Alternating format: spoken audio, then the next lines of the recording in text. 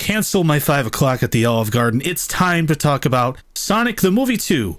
Robotnik says good people on both sides? Sonic says ACAB? Whoa! Help me, Sonic 1 Kenobi! You're my only hope!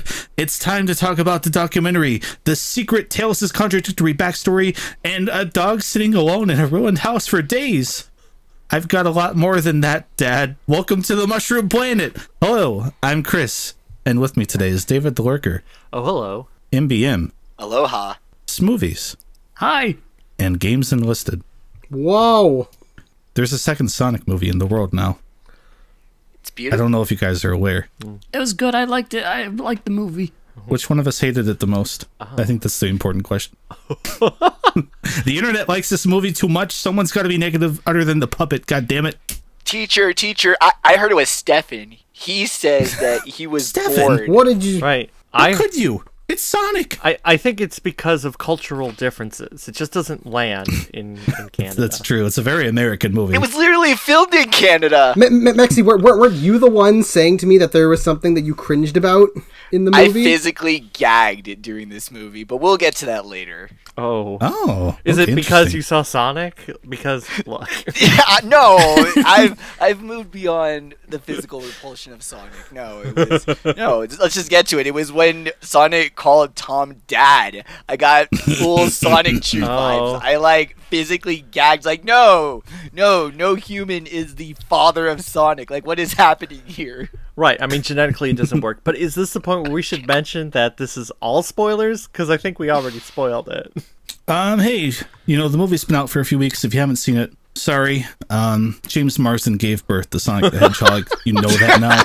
But we're probably just going to talk about anything, anytime. We're going to roughly go through with the comic and then the kind of general timeline of the movie. But we're going to say things randomly from out of order, so you're warned. I think I might be the one here who walked away from this theater going, yeah, it was all right. Might have felt more from the first one, ironically. I don't know. I feel like I'm going a little crazy because everywhere I look, everyone's like, oh my god, this movie blew my socks off. Oh my god, the best video game movie ever. And I was like, I liked it. I didn't love it the way a lot of everyone else does, and I feel a little bad about it. Right. You gave it a goodnight kiss and went home. You didn't take it home with you. Yeah, I wasn't like, look, second date, you need to come home. I was like, maybe after our Knuckles date and the third date, we'll start thinking about it. But I mean, Ken Penders is looking at me through the window, so.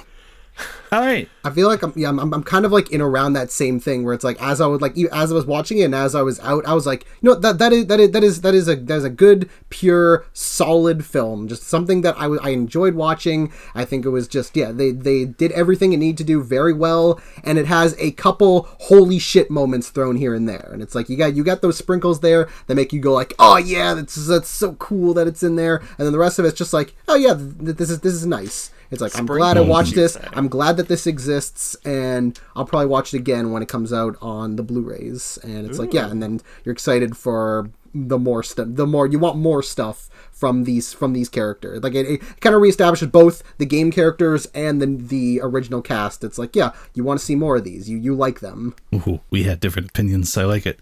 Okay. Yeah. The prequel comic. Is there anything? It technically explains some stuff that the movie doesn't, and it also technically contradicts some stuff that the movie does explain. Yes. It also may have the most villainous depiction of any character in this movieverse so far, and I didn't expect it to be from this character. Shoot, David or Stephen, thanks for pirating this for us, by the way. You're welcome. Thanks for doxing me. It was actually David. That's right. What I did is I went to Comixology.com and I typed in "Give me Sonic comic free," and they said, "Why?" And I said, "Because I'm bullying you." And the website said, "Here you go." Jeff Bezos has enough money, and they went, "You know what? Fair point," and then they gave it to you. David, you didn't tell us you were a hacker. Comixology went bleh, and then out went the Pre-Quill. That's right. It was yeah, the prequel comic, which came out a week before, I guess I should mention, I know, why are you talking about a comic before the movie? But the comic was written by the same guy who wrote both novelizations. Figley. Look, I'm sure it's pronounced one way or the other, but I forget which one. We could be sure of that much, yeah. Yeah. We can be sure his name is pronounced a way. Right. He's also the one who wrote the Sonic the Hedgehog Tales of Terror book, in which Knuckles says, "I don't believe in ghosts," even though in Sonic Adventure 2 he clearly met a ghost and went, "Oh, a ghost." So, but it does have a sequel to Sonic Unleashed in that book, so it's fine. Either way, yeah. You know, right? I liked this comic. I'm not out here screaming for like a monthly miniseries or anything, but I went into it thinking like, all right, let's see what this is, and I walked away going, you know what, this was actually kind of fun and interestingly written. I mostly like the art. I think Tails is a little weird, but you know, other than that. Yeah. I was surprised that it was, because I was expecting it's just going to be, oh, here's just random stories of like the characters in this universe, but I was surprised that it actually was trying to be like a prequel, setting up, like leading into the events of the movie with like answering like some questions, being like, oh, here's this one story that like starts off with Sonic just fighting a bunch of like bank robbers, and it's like, oh, there is like a point of it being like like how Agent Stone gets some of Eggman's technology back, and then you have like how Agent Stone became manager of the Mean Bean, and then you see like, oh, how did Knuckle, like, it's like I feel like the only real question it like answers is what the hell those weird freaky like lizard looking guys that were at the beginning of the movie were, and it's like, oh, they're just weird. Yeah, there's weird mercenaries that like captured Knuckles, and then Knuckles was like, hey, want to help me? And then you have like the Tails trying to find Sonic, and then Eggman drinking some mushrooms. The Eggman story was a little weird because before this was coming out, they were like, oh, it has input from Jim Carrey, like gently suggesting what it should be. Yeah. And I was like, oh, that will be interesting. And it's mostly him getting eaten by mushrooms and going, actually, no. And then it ends. And I was like, oh, all right. Well, I think the part that he mostly influenced was the fact that Robotnik gets high. Yeah. It didn't take 5 panels. Yeah. Yeah, I read it. And I was like, okay, what input did Jim Carrey have? And then I think it was Steven like showed like an interview where he was talking about how like, oh, if Robotnik had the right amount of mushrooms, he wouldn't have left the planet. And I went, no, oh. if he found the right type of mushrooms, he wouldn't have left the planet. That's a lie. Oh, right, Carrey. He said that in almost every interview. It's like, oh, I get to hear this joke this many times. Thanks, Jim. It's a good joke. I mean, eventually you find the one that kills you, and then you can't leave the planet. Well, yeah, I think that's what he meant, NBM. I like mushrooms on pizza. Yeah, they're okay. Yeah, a little too chewy for me, I think. Pizza. Can we, David? One of these days, I'm gonna make you a fantastic pizza. You're gonna eat it. The walls might melt. They might breathe as well, but just trust me, you're gonna love it. Okay, right. So the comic. David no-sold that one. He's like, actually, no, the comic. The comic, like, I don't know. I like my walls non-melted. Well, I don't want to melt. My psychedelic pizza offer still stands. Right. The only mushrooms I've ever had are ones you can get at a grocery store or from your local pizzeria. But I have seen the other kind. How rude. My plug shops at grocery stores. I want to go back into the 1960s with Jim Carrey, and I want to eat a pizza with him, and we can put whatever mushrooms we want on it, and it'll be great. Although, I don't know why we're going back to the 60s, because it's not like Jim Carrey was famous in the 60s. I think he was literally a child, just born. Yeah. Like, he is 60 years old, I think now, or 61 or 2. That's so right. He would be a baby. So canonically, this is important. Jim Carrey is the age that Robotnik is supposed to be in the games, right? Nice. Can we stop this bit? Okay, let's move on. Yeah. Well, right. The comic itself is fine, I think, but if you read the comic and then go to the movie, it is confusing. It's a little thrown off, but like, I think that the Tails story is the biggest point of contention, but there's some weird stuff with the Agent Stone story as well. Like, if you look at what the first movie does and what the second movie does, and then there's this weird comic in the middle. So later, I think I'm going to say that maybe and by later, I mean, I guess I'll say it right now, I think the comic works better in the novel universe than it does in the film universe. Oh my god, because there's two. Yeah. Well, hold on. With Stone being included in the comics, then does that make him the biggest Eggman simp in the comics, or is that award still held by another? What? Well, I just mean, like, has he been in the comics before? I don't know. No, just for the prequel comic. Yeah, just Okay. the one. For the purpose there of you comic go. conversation, we're talking about the only comic that's meant to fit into the game universe. Yeah, because well, novelizations have an important role when it comes to movies in general, right? You talk about, like, if you've ever read the Back to the Future novelization, you would be very confused because there are very important differences between the two, because the novelization is always based on a version of the script. By the time they start shooting, the script can go through a lot of transformation. But like, the novel has to be written and ready by the time the movie comes out, so there can be stark differences between the two. Sometimes it's just, deleted scenes, but other times it's completely changed motivations. That's why something like the Episode 3 Revenge of the Sith novelization is so interesting, because it deals with the more subtle versions of like, how did Anakin become Darth Vader, before George Lucas went, I'm going to restructure it so it's just Padme dies, I cry. There were more layers to it, which of course get explored. Like, this is not a Star Wars video, but Because babies. right. Yeah, so you might be the only one here who has read the novelization. To Sonic? What? Yeah. Yeah. What are you getting at? Well, there are things in the novelization. For instance, okay, so the Agent Stone bit is all about the like the Robotnik Manifesto, right?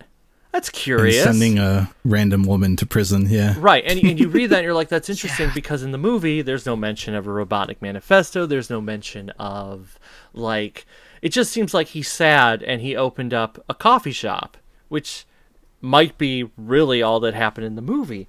But in the novelization we get something like, I followed your instructions to a T, sir, Stone said as a computer screen emerged from inside the bean grinder.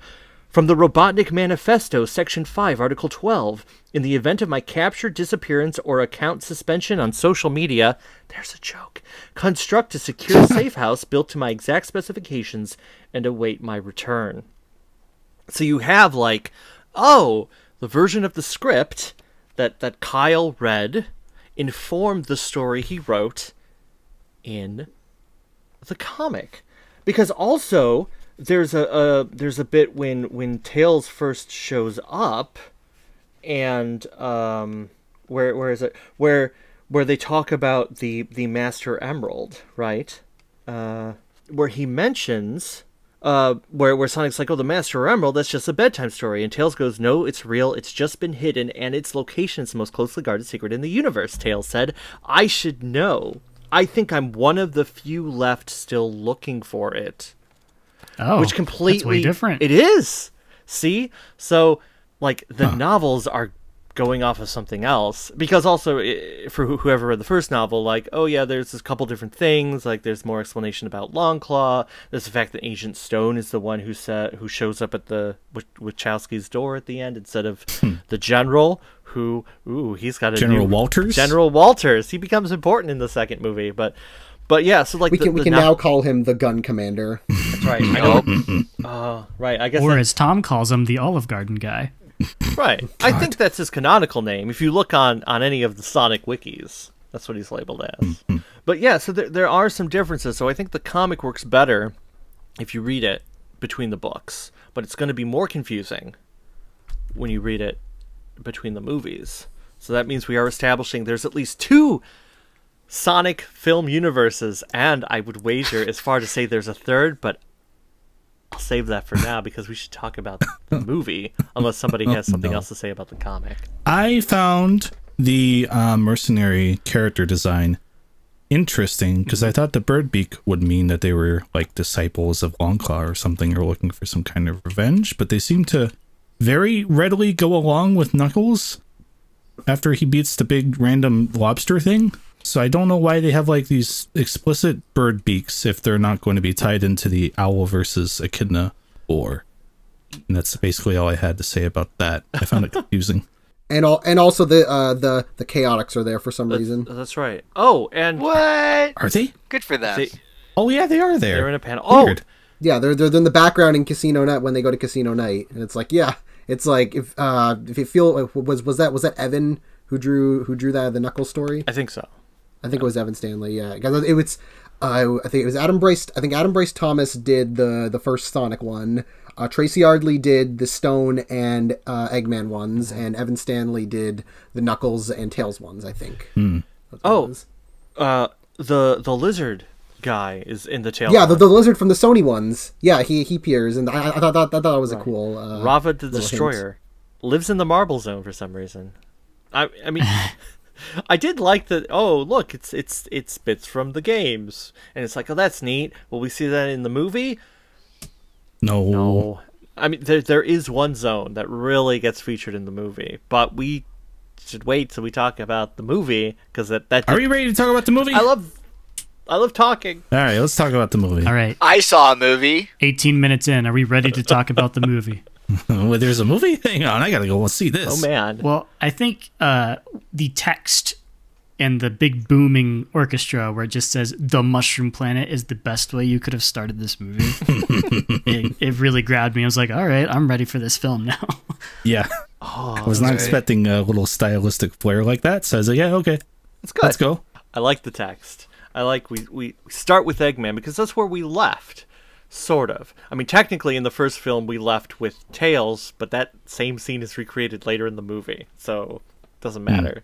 We end with Eggman. We begin with Eggman because Eggman is the best Sonic character across all the Sonic franchise. But man, he's still not fat.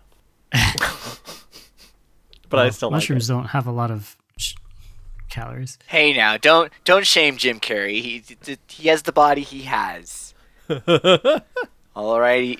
Apparently, in his interviews, Jim wanted to have a fat suit and everything, but I guess the director didn't. I could have gotten a little yikesy. Just let Jim be Eggman. Wouldn't be the worst view Jim Carrey has. No, you're right. Right. Well, I guess it sounded like he pushed for the mustache, and that maybe originally they weren't gonna go full stash, and then decided to go full stash.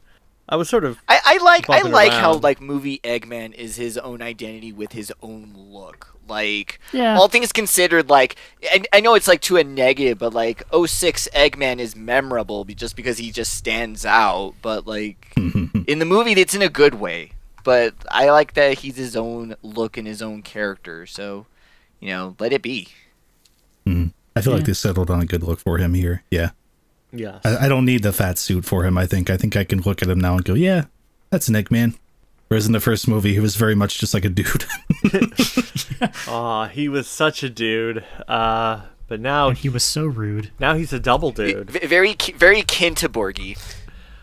So he's been on the planet for 243 days. Ooh. Not even a year. And he is narrating to himself. As one does. And he does a lot of spitting.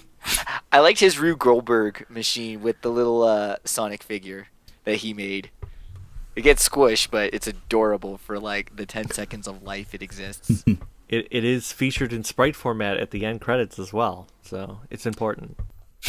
Now, to clarify, because my movie theater experience was a little active and distracting, Oh. did this Rube Goldbergian machine of his generate the portal? Was that his plan, or did that just happen to happen? No, he was bored. It made his You know, coffee. now that I've said it out loud, I guess it is a little silly of me to ask that, isn't it? Right. It very much fulfills the same role as the Rube Goldberg machine in Pee-wee's Big Adventure, which is Yeah. simple. It makes breakfast. Yes. Oh my god, you're right. Right. That's the Makes first thing I mushroom thought coffee.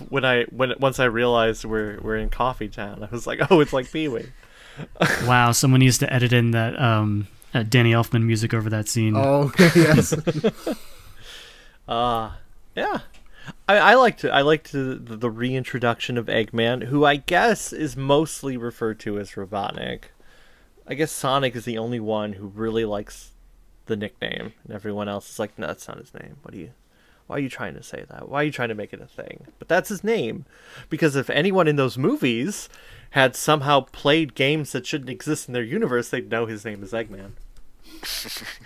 I don't know. Probably ties more with the look. He doesn't look as eggish versus Sonic saying it comes off like, like just a childish insult. So, Yeah, in the interview, Jeff Fowler says Sonic calls him Eggman because of all of his robots look like eggs, and he does it to make fun of Eggman. Right. Even though we now have robots that don't look like eggs. There are buzz bombers in this movie. So. B-Man. Right, and then I guess the Death Egg robot, which isn't called the Death Egg robot, it's just a giant Eggman robot, according to merchandise. Because you have bought your giant Eggman robot playset, right, from Jax? With the exclusive spoilers. It's so cool, dude. Dude, the Supersonic spoiler thing was nuts because I heard it on like the actual radio. Like I was driving to work and I What? Yes, I'm in the car and I heard on the radio that they were talking about that people were upset that McDonald's had a Supersonic toy which spoils Sonic, and I'm like, oh no, y'all are bleeding over. You can't interfere with the real world. You're supposed to stay in the Sonic box on the internet. Like, guys. Like, yeah, I mean, McDonald's spoiled it, but that broadcast spoiled it too. Even more. It was great. Yeah, it was. That's not fun. Oh. I was able to remain like spoiler for like I was able to like to make sure like none of that was spoiled, but just the fact that people were talking about spoilers was like, okay, I kind of have a feeling what's gonna happen, but it's like I still don't want anybody to actually tell me, and thankfully I was able to avoid all of that. Right. Someone DM'd me a picture of the post-credit scene and went, can you believe it? And I went, I want to see this movie, right? And they went, sorry. I can't believe you do that to me. Yikes. Why? I was like, what are you doing? Come on. But we'll talk about the post-credits later, later in the post-credits of this video, because we have credits, right? Yeah, we got the Korean animators to get that done for us. I can't wait to see movies in sprite form. You already have. Well, yes. That's true, we have. I guess that... Actually, the people who did the sprites are fans. I think true. one of them posts on Retro, actually, funnily enough. That is true. That is true. Anyway, Knuckles comes out of the portal. Whoa! What? Okay, right. Because the people before him don't speak and don't matter and are probably never going to be referenced again. So Probably. I mean, even in the comic, it shows that they don't speak English while everyone else does. So it's like, they're just super unimportant to Did Robotnik kill them, or are they also stranded now? Or are they even stranded because maybe they have rings? I'm a little confused about the rings, okay? yeah, the entire thing felt a little overcomplicated to me just because they never actually came back. I was like, why didn't you just have Knuckles come through and him be like, what the hell are you? And him be like, what the hell are you? Right, well, I guess... I'm looking for the thing. Well, I can help you. Well, I guess it's weird. Oh, go on. So I just thought it was kind of weird because, it's trying to do the SA3, Eggman tricks Knuckles. But, in the game, Robotnik's in a position of power. He has all his stuff. He's able to trick Knuckles. Versus the movie starts with Robotnik, stranded, needing help from Knuckles. So it does make it weird that they were trying to do that same adaptation there, but, completely changing the power. So... I don't know, I feel like that kind of contributes to why the beginning's a little messy. I think the idea is he was trying to, he sets off the big EMP or whatever device, and then people come to check it out, and then he incapacitates them, and then takes their portal or their ship or whatever to get out. I think that was his plan. Okay, that makes sense, actually. He wasn't expecting Knuckles to come through. No. No, he just talks to Knuckles. I think the EMP thing is what I missed about all of this, actually, so you saying that makes make more sense. I saw someone mention that the EMP looks like the Mushroom Hill device that shoots out the thing that changes the weather. It looks a little like that. I didn't think about that. That's It did. It's a Sonic reference in a Sonic movie. I think the mercenaries are pretty much just there to kind of have like a mini action sequence at the beginning, just to be like, oh, instead of just Knuckles showing up and then they talk, it's like, oh, it could be a thing of like, oh, having Robotnik just like uses his ingenuity to beat the shit out of them, and he thinks he's gonna escape, and then is surprised by Knuckles, and then it's like, oh, and then that leads into the whole thing of like, oh, he's looking for Sonic. Be like, I know where Sonic is. Let's help each other, and then movie starts proper. Right, it is lucky that he had it set up for just like 3 people to come through.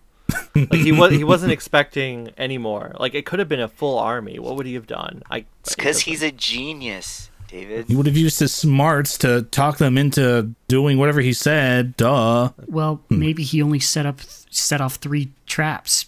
You think about that? Yeah, maybe there were more traps. Oh, that's true.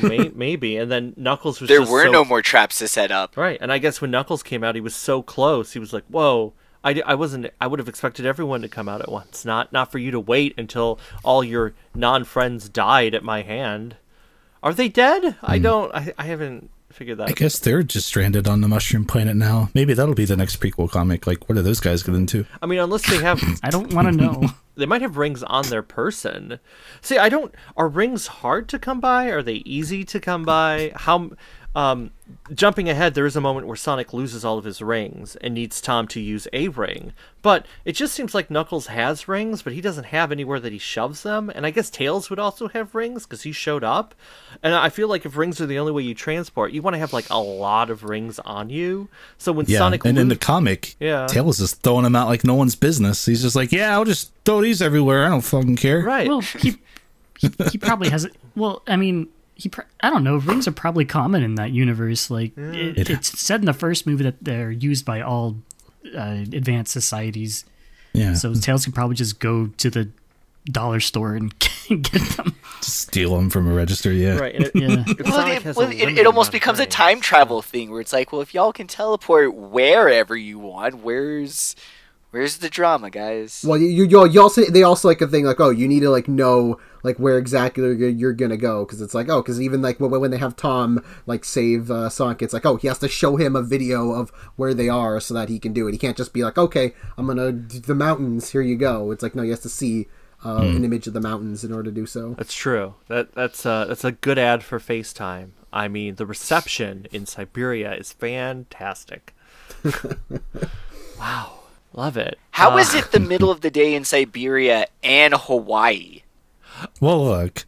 It's the morning in Hawaii and the early evening in Siberia? Maybe the opposite. Oh. Well, either way. Right, you wouldn't get married in the morning. You'd get married in the afternoon, right? So that you can party into the night. Woo, woo. Man. Huh. I've never been married. I wouldn't know. I guess, huh? I've never been married either. I've seen weddings. You've seen marries. All things considered, this was a pretty good like wedding movie.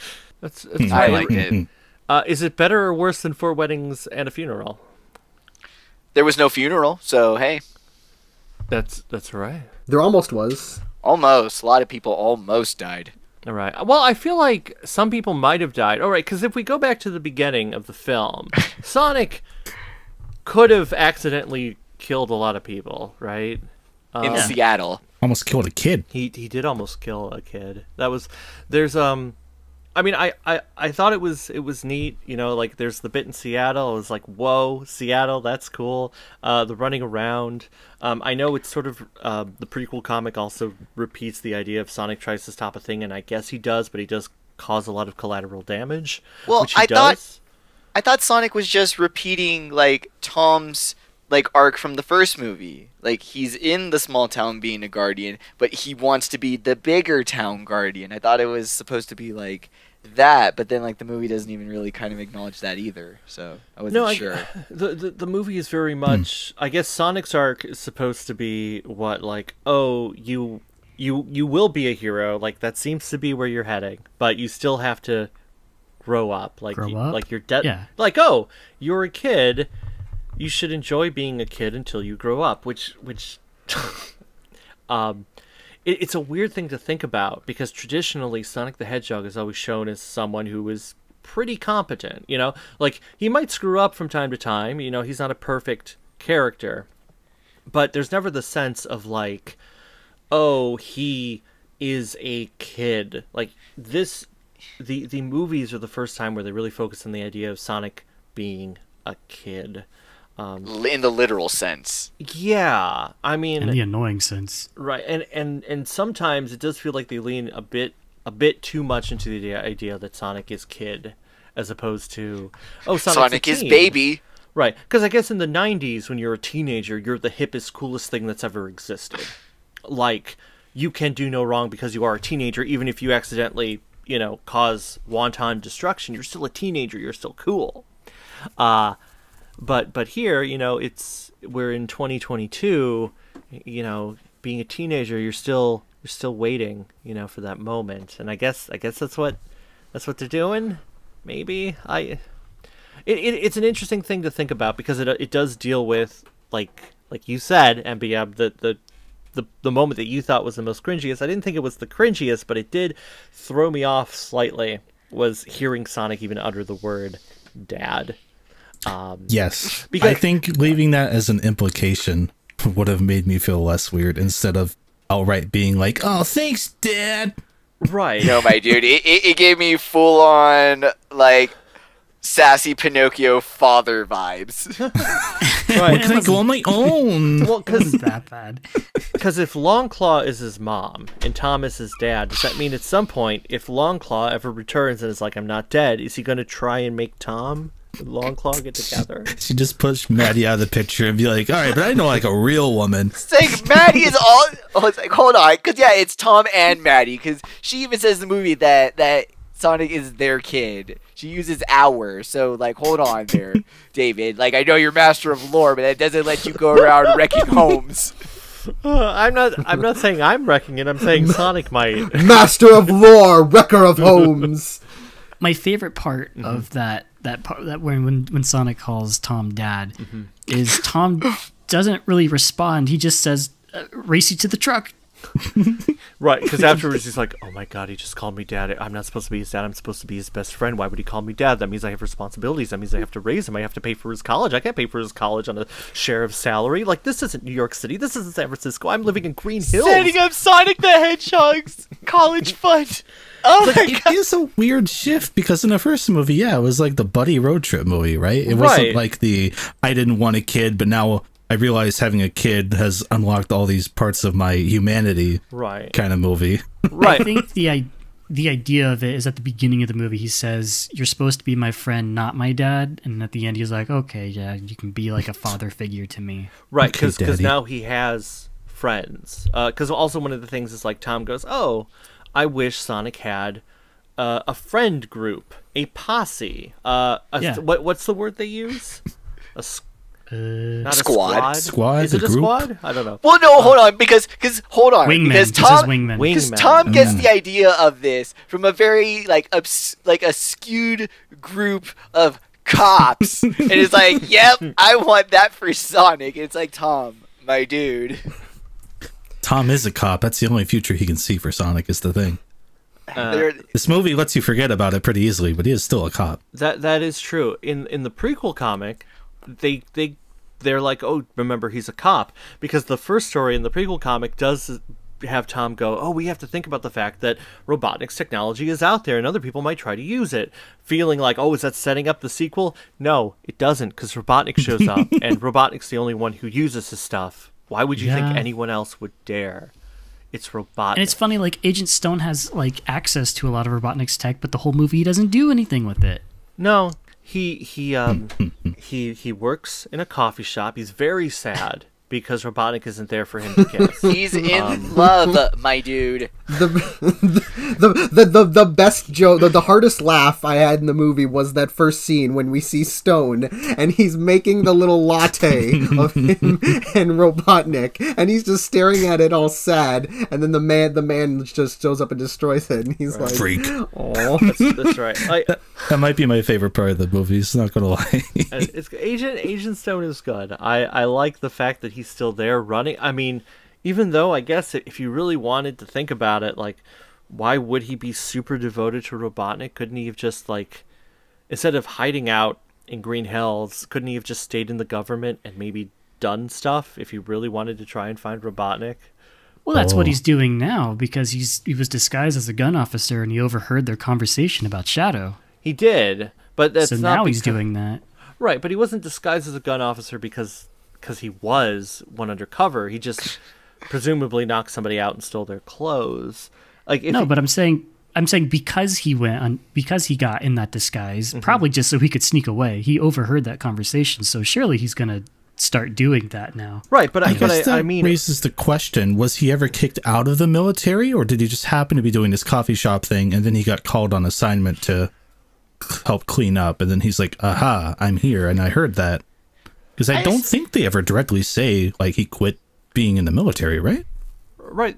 No, yeah, they don't say anything about that, yeah, because in the first movie he just disappears and they never like reference him again after that. Yeah, and then we see him here. He's just doing the stuff. Right. There's the whole thing where like Wade tries to arrest him and then he gets teleported with Eggman and then in the end he's sneaking away. So it's like they never actually say what is A Stone's connection to the military anymore. It's just he's just doing his own thing and everybody keeps forgetting about him, so he can just sneak away. These movies have such a bad habit of just like forgetting about the human characters once they're done with them. It's like, wait, no, like they exist. Please, my like suspension of disbelief. I need to know that they're still continuing to go on. If you want to get weird, like the reason the reason they disown Robotnik at the end of the first movie is because he gets defeated by Sonic and is sent to a mushroom planet. It's not like we don't have a sense that the military is going, oh no, Robotnik is not doing what we want him to do.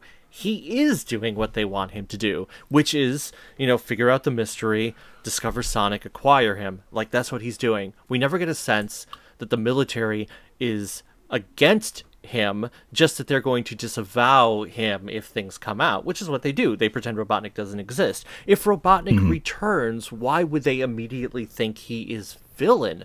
Why would Robotnik assume that he has been ostracized from the military? Like, why do they come to that conclusion? All he did was get defeated and sent to another planet. If he comes back and is like, I'm here, I returned, let me continue my thing, they were probably pissed off at him, like, setting off a bunch of missiles in San Francisco. Something about endangering civilians. Would anyone notice? It's San Francisco. Yes, the whole city would have noticed. That whole town saw that thing happen at the end and had to just be like, well, we'll live with this knowledge now. The whole town noticed. A wise fox once said, "All's well that ends well."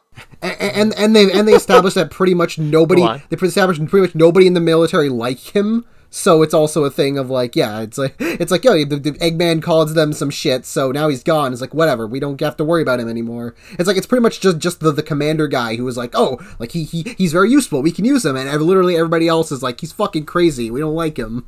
So it's like, it's only idiot gun commander who was the only one on Team Robotnik, and then by then where it's like, he probably knows now that he's now like by the end of the first movie he realizes that he's too much trouble to deal with. So when they see that he's back, he's like, oh shit, gotta go deal with him now.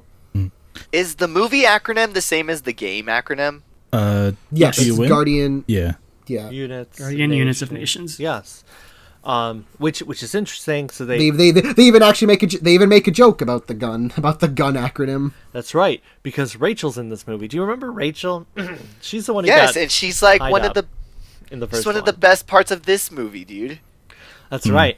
She becomes an important subplot because looking at the advertising, it seemed like, we're going to shove Tom and Maddie in Hawaii, and then maybe Sonic will show up at the very end and go, oh no, and leave again. Which is what it felt like, we just want to ignore all the humans. But then they throw this wrench in, and by the wrench, it means the gun commander, and also the fact that Rachel's wedding is an entire farce. Called Operation Catfish? Operation Catfish. If I wasn't in a theater full of children, I would have audibly screamed. If I heard when I heard Operation Catfish, I was like, no, it's like Sonic movie, too savage. I really liked like that part, because I like that they took the whole wedding like subplot, which we just assumed is, oh, it's just dumb filler to give Tom something, and then it's like, oh, it was this all elaborate scheme to connect to them to try and capture Sonic. It's like, oh, I think that like that whole way of connecting it was genuinely great and surprised me.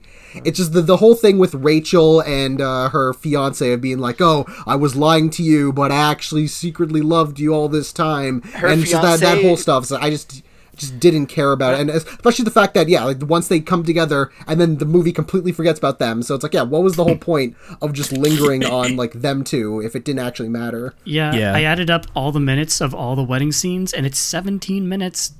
Wow. You could have cut 10 minutes out of that.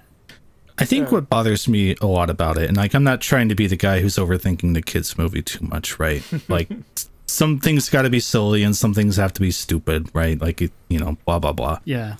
But the gun commander was literally at their house. Do you notice where they were? This is so much work. Why wasn't it just they had a wedding and then the gun commander showed up and helped ruin the wedding? Why did...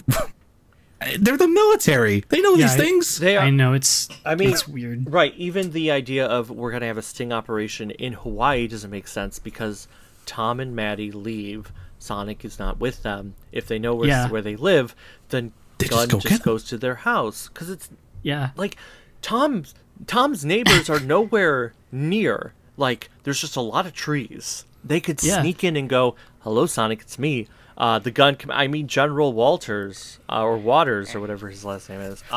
For Operation Catfish to go all according to plan as they claim, there has to be a line in that ledger somewhere that says, and then Sonic teleports out of the ring and an avalanche comes out, and then that's when we get him, and that's our signal. Like, he says, according to a great mission, like, so you were ready for that. Okay, great, good job, Gun. It is weird, because there was just an assumption that he'd like pack Sonic out to Hawaii for this wedding, and he's taking numerous phone calls. Nobody's like, hey, go over and like see what he's talking to. He must be talking to Sonic the Hedgehog. Right, because who else is he calling at that point?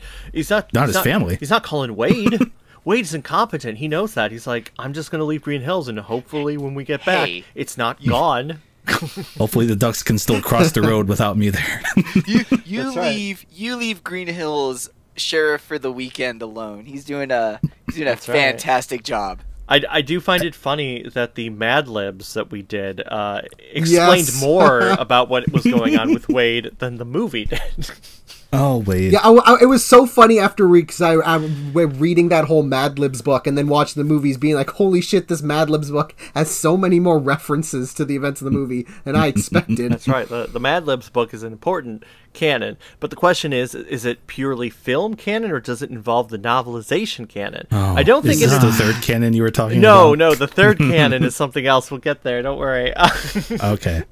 I think the hardest part for me about this movie with the human characters, I think, is that it's definitely going away, it's definitely doing more to portray the humans of the Sonic world as like these weird, eccentric characters by and large, which I'm kind of jiving with. So I'm in the awkward spot of like, I like James Marsden in this movie. I like Maddie's character, Tika Sumpter.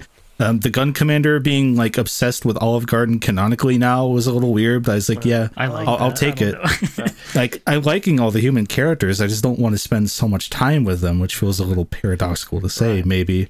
But I think the issue is because the human characters, the like pretty much other than Tom and Maddie, who are like the straight men, is that all of them are pretty much like cartoons. It's like Wade, Rachel, the gun commander, Agent Stonick, they're all just cartoons. It's just a weird thing of they'll like throw them in, they'll give them like a lot of time focusing on them kind of doing like their like bits, and it feels like a lot of improv. Like they feel like all of them are given like a lot of improv to just kind of like say jokes off the cuff. But then they just kind of forget. But then they just kind of like throw them to the side and forget about them. Yeah. So it's like this thing of like, oh, they want them to be in the movie, but they don't really want to go all the way to make them like characters. And I think it's like, oh, if you take Officer Wade out of the movie doesn't change at all. That's right. He shows up and arrests Stone, and then Robotnik shows up, spoilers, and goes, "Oh, you're not under arrest, Stone. You are, Wade. Ha ha ha. I'm green." and that's it. Right. But like, I think what... Oh, and the whole scene with Sonic and Tails, and when they're working Oh, along. yes, Casa de Wade. What is it called? They Wade? could have gone anywhere. They didn't have to go to a garage. Yeah. Like I think it's a thing of like, oh, like they want to have these guys in because it's like, oh, like they like especially the filmmakers like them, but they don't want to go all the way with making them like, it's like, yeah, like if you want, like if you gave Wade a little, either don't have him at all, or give him just a little bit of like agency. And it's like, oh, it's like Stone's in there, and every time Stone's in there, it's good, but it feels like he's not in there enough, because it's like, yeah, he's there for a lot of the beginning, then they just kind of ditch him for a while, he like pops back in, he does a little thing like in the climax, and then just kind of gets knocked out, and that's about it. It's like, yeah, with Rachel, it's like Rachel gets a lot of stuff during that wedding subplot, and then once it's done, that's it. Just forget about her. She doesn't even matter anymore. Let's be truly honest. The Russian dancer had more character than Wade had. Like, the Russian dancer at least has a whole arc where you're like, who be this? And then you find out, and it's a lot. But versus Wade is, I mean, he cute, but that's about it. That's what I was going to say about Stone. I feel like in the middle of this movie, it was just begging for like a scene of him sad and like dejected and being like, why would he come back to this world just to leave me without a word? Because literally in the movie, they just ditch him, and Nickelman's like, fuck that guy. And then he just gets Gaussian blurred even more into the background until the movie needs him again. I was like, if you're going to lean into this with this like coffee art thing, which is incredible, go all the way with it. Yeah, exactly like what Stefan was saying. Like, I just wanted him to kind of question it and push back a little bit and be like, why am I doing all this for him? And then maybe pay it off later and him be like, who else would I want to work for? Exactly. Let's go snot attack the town. That's right. Anyway. Well, I guess the dancing. In the novelization, this is exciting. Agent Stone does not get a text message from Dr. Robotnik. Dr. Robotnik calls him while he's standing outside of the establishment. Oh. Yeah, isn't that exciting? He uses the That's some telephone. Nicky FM shit right there. Yeah, he's like, oh, because you hear Stone karate chop someone in the neck, apparently. I'm telling you, true love in the Sonic universe. Right, because you have Robotnik call, and he's like, prepare my latte, and then Agent Stone's voice perked up with a new robot-like urgency. Sorry, folks, I have to close early. I'll leave when I'm ready, twerp, the trucker's voice snapped back. He didn't know what he was in for. I didn't want to have to do this, Stone's icy voice said, and with a loud chop, the line was overwhelmed with the screams of would-be interlopers. Wait, did he kill them? What? Oh my god, that would have been really funny. Why isn't that in the movie? Yeah. Well, I guess it was like it's too much. It's too much to deal with. Stone is innocent. We have to have this whole scene where they rescue Sonic and Tom the cop because Gunn has kidnapped Tom also. That's right, they do kidnap Tom. It really feels like they had like a whole Netflix series of content for like this movie, and they just had to like shave it all the way down to 2 hours. And even 2 hours, for a kids movie is a bit much, but like I'm just impressed at just how much content they really had to go into this movie. They had a lot of ideas, and they were juggling a lot of things. The first film, I guess it's a Sonic film that it focuses on Sonic. The second film is very much like, oh, we're really exploring the world of Sonic because we get Tails and Knuckles, and there's the Master Emerald and the Labyrinth Zone, and then also like there's the tornado and like all this stuff. But the first film, I guess as a film, is far more focused on what it wants to do. And the second film goes, oh, we want to play with a lot more things, but is a little less focused on exactly like what the core theme of the film is, like what the actual arcs are. Because if Sonic's arc is I'm waiting for that time to become a hero, that feels like it's on the back burner, because then you get the introduction of Tails, and Tails idolizes Sonic, but then I guess you also are dealing with Knuckles and his arc, and like you only get some of that. Although I will say I really do enjoy the fact that this movie shows Robotnik and Knuckles working together, because even in Sonic the Hedgehog 3 the game, like we know that Eggman has tricked Knuckles, but through the game it's just Knuckles like dicking around with Sonic on his own until we get to the Hidden Palace Zone, in which Knuckles learns that he's been tricked. we don't get to see the two really work together. We don't see Eggman messing with Knuckles' mind. We don't see like what it is he's doing, and we really get that here. You know, the film, like it is merging Sonic 2 and Sonic 3 together with some adventure references sprinkled in. It feels far more like a Sonic movie, but I think sometimes it does lose a little bit of focus, and I'm like, well, like would like an extra 10-15 minutes help that? Or because even like if you trimmed out most of the human wedding stuff, like I feel like there's still a couple things that are missing that would really tie it in to make it like super duper strong. I mean, I still really enjoy the movie, you know, like but I'm then excited, we wouldn't have time for the Barracuda scene. Oh, right. So like when the Russians dance, I know you mentioned the Russians. Look, Sonic We have plays to Uptown talk about it. I mean, Uptown Funk, my bro. Sonic plays Uptown Funk.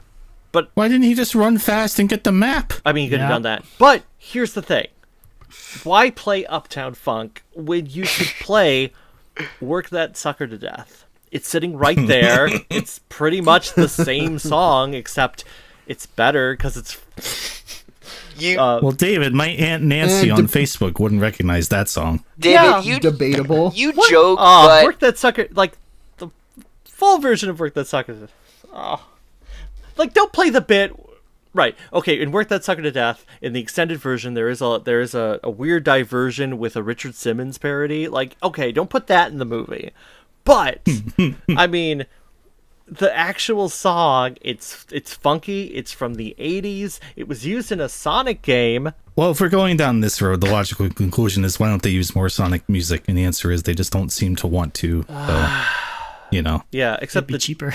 Right. Although they use the drowning theme for 2 seconds, but it's hard to identify in the movie because Sonic's drowning. They just wanted to flirt with that while not paying royalties for it, I guess.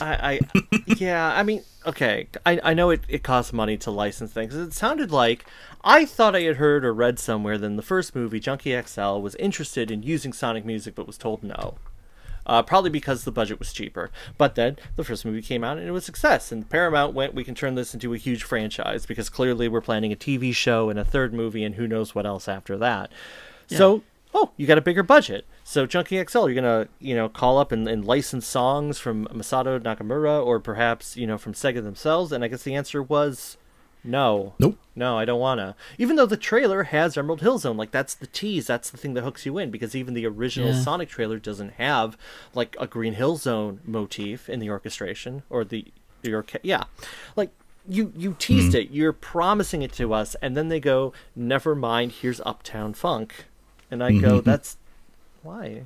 I do think there is a lot of like, it's probably a lot of like from like Paramount and like the front, like the higher ups. They're like, we want like we want pop songs in the movie. Like I feel like when it comes to like the score itself, it's like that'll be on more of like Junkie XL and like whatever his decisions of for the actual song. But then like when it comes to like the music being played, it's like they're like, oh, we want pop song because like this is a kids movie and like kids they want to hear songs that they recognize. So it's like I don't mind like when it's stuff like in the first movie. I don't mind if it's like, oh, songs I enjoy, and it's like I like Uptown Funk, I like Barracuda. It's like it's fine. It's like because you had Don't Stop Me Now and you had God, why am I blanking on? But there were like more pop songs. Gangsta's Paradise in the first. No. I feel like with the licensed music though, I feel like the first movie's choices were a bit stronger than the second. Like I feel like the first movie kind of had all of the really like A+ like gotta go fast song choices. Like you had Don't Stop Me Now versus this, Sonic Dance into This Is How You Do It is, it's fine. It's okay. It's the same genre. It's the same time frame of music. It's just, I don't know. I feel like the choices were just a little not as solid, but I mean, you have a whole Barracuda scene, which is amazing and is one of the best parts. I loved it. And they play Stars in the Sky at the beginning, the original song. Oh, of course. Oh, right. Kid Cudi's own. Which Kid Cudi. This is where it dovetails. The third movie continuity, I would argue, is the version of the story in which various rappers assist Sonic the Hedgehog, as we've seen in the two music videos. Okay. Yeah. I think that. David, That's better you than I can't- was expecting you to say. You can't just go and tell people the plot of my visual novel game where you play as Sonic and you can date any number of hip-hop artists that are in a high school with you. I swear to God, David, I will get you booted off the internet.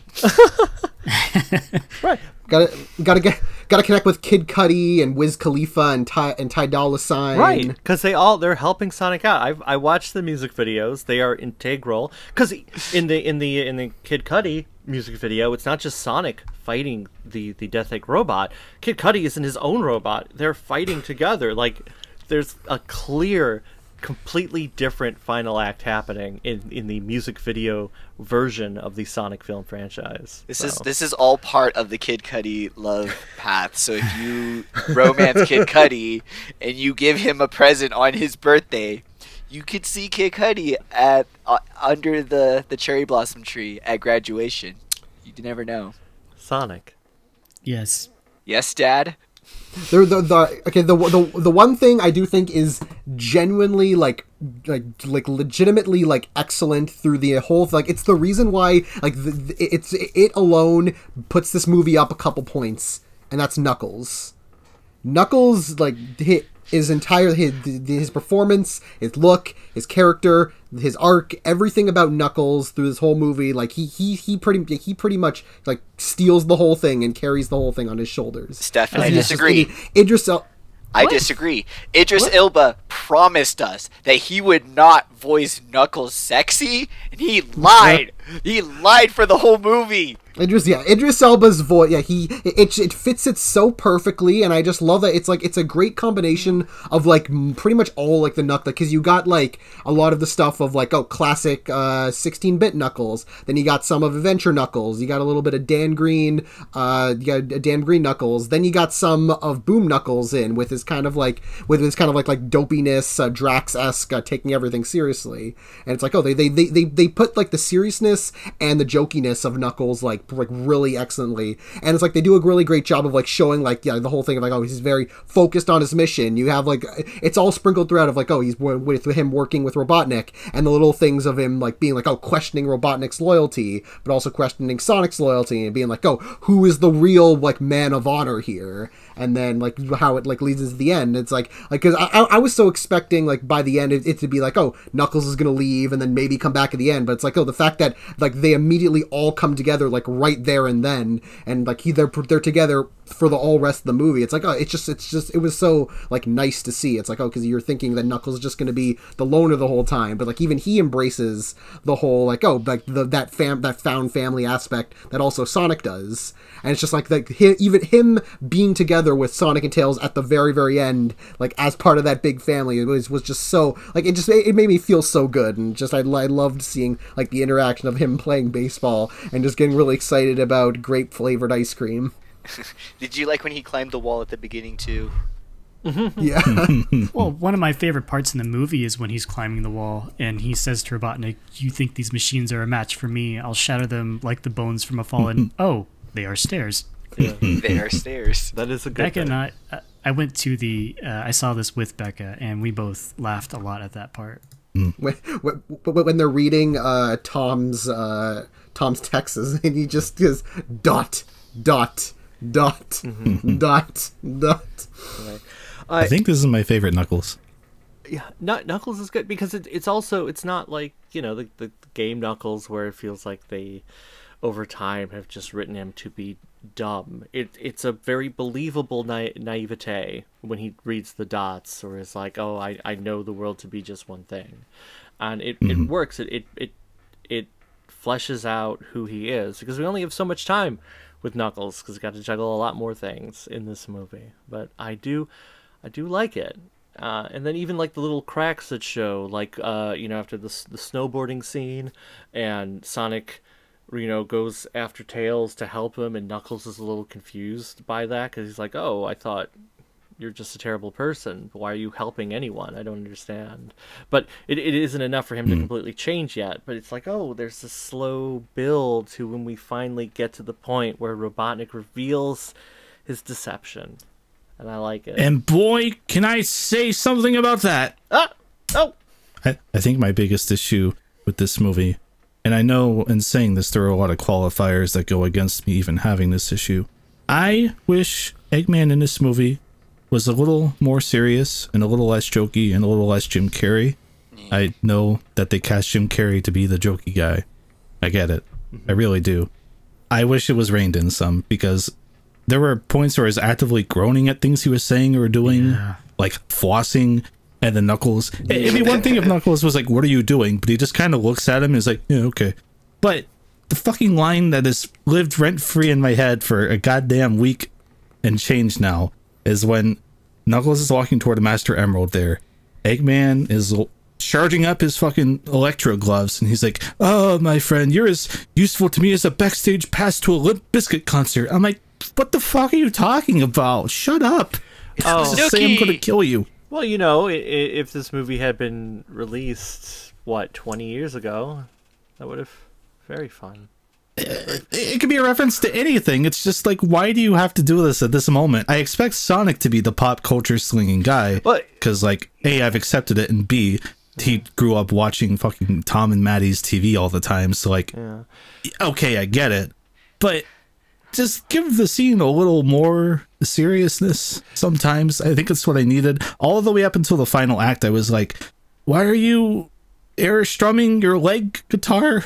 Right. I don't know. Even his last this is my line issue. I've not seen in the movie. Everyone I've talked to about this has just been like, "Oh, well, they cast Jim Carrey. He's really funny." That's such a Jim Carrey thing to say. I'm like, right. What if it was an Eggman thing to say? It's not, it is interesting, right? Because I feel like in the first movie, I mean, Jim Carrey's still doing Jim Carrey things, but it's not at the same level, you know. Like he goes further in, especially because it almost feels like some of the pop culture references he says would be beneath movie one Robotnik.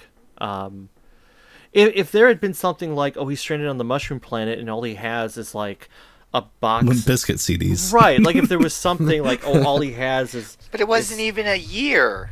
Yeah, but I mean, if you're alone for 260 days and all you have is like a couple Limp Bitzkit CDs and maybe, I don't know, the Gilmore Girls season 3, just season 3. Dude, I can only listen to the Nookie so many times before I have to sell my car.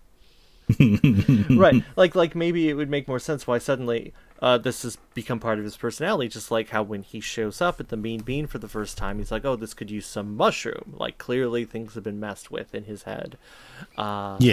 So if there was there was something there, like, oh, this is his only source of entertainment, are these things that he would normally consider bottom of the barrel, but now it's all he is, all he has. That could have been something. I think the way he acts is fine. It's just, like a lot of the specific references and like the actual written jokes that he's like doing is like, it's a bit like, again, like you, so which character in the third movie is gonna floss this time? That's right. It's got to be someone. We have to keep, we got to keep that going now. So how many specific references I are there? believe the kids call this flossing. Yeah. How many specific references are there to the first movie in this? He says meow in the tavern this time. Yes, he does the meow. He does the floss. Sonic does the pew pew pew again, very briefly. Remember the when the snowboard, because that's the only time we see slow mo is when he like goes through the. I found it interesting when he's doing ice cap. Right. Olive Garden comes back. Right, Olive Garden comes back, and I know there's a lot. And it's more unlimited than ever. I mean, I guess you could say like the Austrian goat milk becomes a super reference because what was like a throwaway line in the first movie becomes an essential plot point in this one. Guys, for the Sonic 3 movie, they better have an unlimited Chaos Control soup salad breadsticks tie-in. It better happen. I need it. It is a thing of like, you could, where like the film is very like conscious about like the internet, because it's like, oh, like they're very leaning into things that were like very memed a lot, where it's like, like they leaned into Stone's coffee thing, which was just a throwaway gag in the first one, and the Olive Garden thing, where it's like, like they're just throwaway gags that like people very memed a lot online, so they're like, okay, we'll like lean into that and make that the defining characters of these like very blank slates. But I will say, that the use of the phrase "gotta go fast" works better in the second one than it does in the first. Because So good. Yes. in the first one, he just wakes up and says it for no reason. Like, it's just so we can say the thing from the song. But in this one, he's building himself up. You know, he's gone through like, oh, you know, he's at the lowest point. 'Cause he's like, oh, I've gotten Tails hurt. I'm not the hero I'm supposed to be. I just have to do this by myself. And he's like, I gotta go fast, like faster than he literally ever has to. Right, like he's talking himself up. It's a very natural use of the phrase. You know, kind of like how in the Richard Donner Superman movies, whenever they would throw in the phrases like you know, truth, justice, and the American way, or you're like, oh, like it's integrated into the dialogue a bit more naturally depending on the context. It's not just said. So here, it's Sonic just saying it in a way that really works. So I was like, oh wow, Yes. it's so much better here. But there were a couple other times, kind of like the meow, where I'm like, oh, you're just doing it, aren't you? Why would you? No, come on. There's one I have to mention and then immediately debunk because I was so worried they actually did it. But at the very beginning, Eggman says to Knuckles, you may recall a meme from a few years ago where Knuckles is searching for a way, you could say. And Eggman says, but I can show you the way. And I was like, they better not have. So, of course, like any sane human being, I complained on Sonic Retro. Yes. But Tyson actually responded and said, no, that was not intentional. So, thank God. But if anyone out there also had that thought, don't worry. Yeah, no, I didn't think about that. That didn't even cross my mind. I audibly groaned in the theater for what it's worth. Oh man, right? Because we were all in the theater, if I remember, watching it with the cast. Yeah, we were all there at the premiere in LA. Sam Procrastinates was there. Wow. He saw all the madness. Wait, what was the because I was trying to figure is the fake Sonic that Sonic leaves on like that Sonic makes when he's like out about that Tom finds, is that supposed to be like this movie's Sonic? I was trying to figure out if that was like specifically a reference to something. I was trying to look at it and be like, does that look like anything? Does that look like any like bad Sonic? Is it like It was the a callback Sonic- to the farts from the first movie. There were callback, which is funny. I listened to an interview where Pat Casey was like, I didn't write a fart joke in there. I didn't want a fart joke in there. They put a fart joke in there. Oh, whatever. It's a kid's movie. But they doubled down on the fart joke in this one. Like, Sonic's like, oh man, I'm passing gas. Here I go. I'm like, I like a fart joke as much as the next guy. I just don't want to think about Sonic farting, because just like I don't want to think about his feet, you know? Like, Same. I hate fart jokes in movies, but I will say the absurdity of the line, I knew I should have used real farts. I mean, how can I not laugh at that? That's just so fucking stupid. I Like, yeah, laughed. okay. See, fart jokes when it's not about real farts, and just the concept of farts are funnier than like if it's just somebody actually farting. I was like, this is awful, but like it's at least funny, so I'll give it a pass. oh, yeah. We were expecting like they were gonna do like I was surprised there was no original movie Sonic joke of like, oh, like there's like somebody was like drawing a picture of like, oh, I saw this thing, and they show a picture and it's like old movie Sonic, and they're like, that looks terrible, and throw it away. And I was surprised they didn't go that far. I mean, we got old Eggman. I'm looking to see if there's a fart in the novelization. Although apparently original movie Sonic is going to be in the Chip and Dale movie, so we'll have to wait to that to see that. Oh no. Yeah, so because if you know that in the upcoming Chip and Dale movie, there's like a scene where like they go to like the Uncanny Valley CG world, like they've seen the trailer where they have like, oh, a Beowulf guy and the cats CGs, and apparently someone put online that original movie Sonic is going to be there too. Oh, so Lord. we'll see if that actually ends up happening. Yes. Miss. Another timeline, David. Mark it. Oh, here we go. Write that down. Oh. In the novel, it's not because of a fart. Tom Wachowski woke to another perfect morning in Green Hills. The dew on the leaves glistened gently outside his window. The smell of fresh coffee burbling in the pot drifted upstairs from the kitchen, and a trail of slightly singed $100 bills drifted in a cross breeze along the upstairs hallway. Wait, that last one was odd. Tom knew where the bills came from, of course, but how they got there was a question that was a difficult subject to broach. Maybe it was worse than Tom thought. What had Sonic gotten up to this time? So, I guess Sonic was just messy, and he saw the money and went, no fart machine at all. Interesting. Yeah. That's better. Huh? Right, because then also wait, I forget, in the movie does Sonic go, "Oh no, you've dragged me out to water, my one weakness," when they have the conversation on the boat? No, No, he he doesn't enjoys say it. No, he doesn't say it. Oh, because Yeah, I don't remember him saying that Okay, line. 'cause He just says he can't swim, I think. right, Even because he says it speedboats. here. This was your big plan: trap me on the high seas and bust me. You know that water is my kryptonite. Superman. Yeah. So like, like there's definitely, I'm guessing that this is closer to this, the script, and that some of the changes must have been later or done like on set even. I think I liked how the movie handled that more, not gonna lie. Him just saying I can't swim and James Marsden being like, well, as you've had a nap and a shower, let's talk. I don't know. Right. Gave me a little tickle in my funny bone. Ooh. Sonic's tickling you. But maybe I just like James Marsden a lot in this movie. I don't know.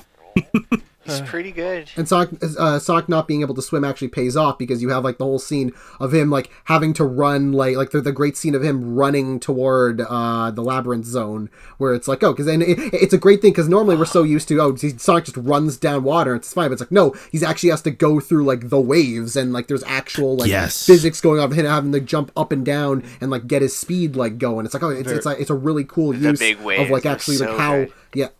how running on like through the ocean like would look like. And then of course you have the thing of him saving, like having to save Knuckles, and like, he can't swim, so he like sinks all the way to the bottom, and like you get the very cute thing of him sipping the air bubble to get some more air, and it's like, oh, it's cute.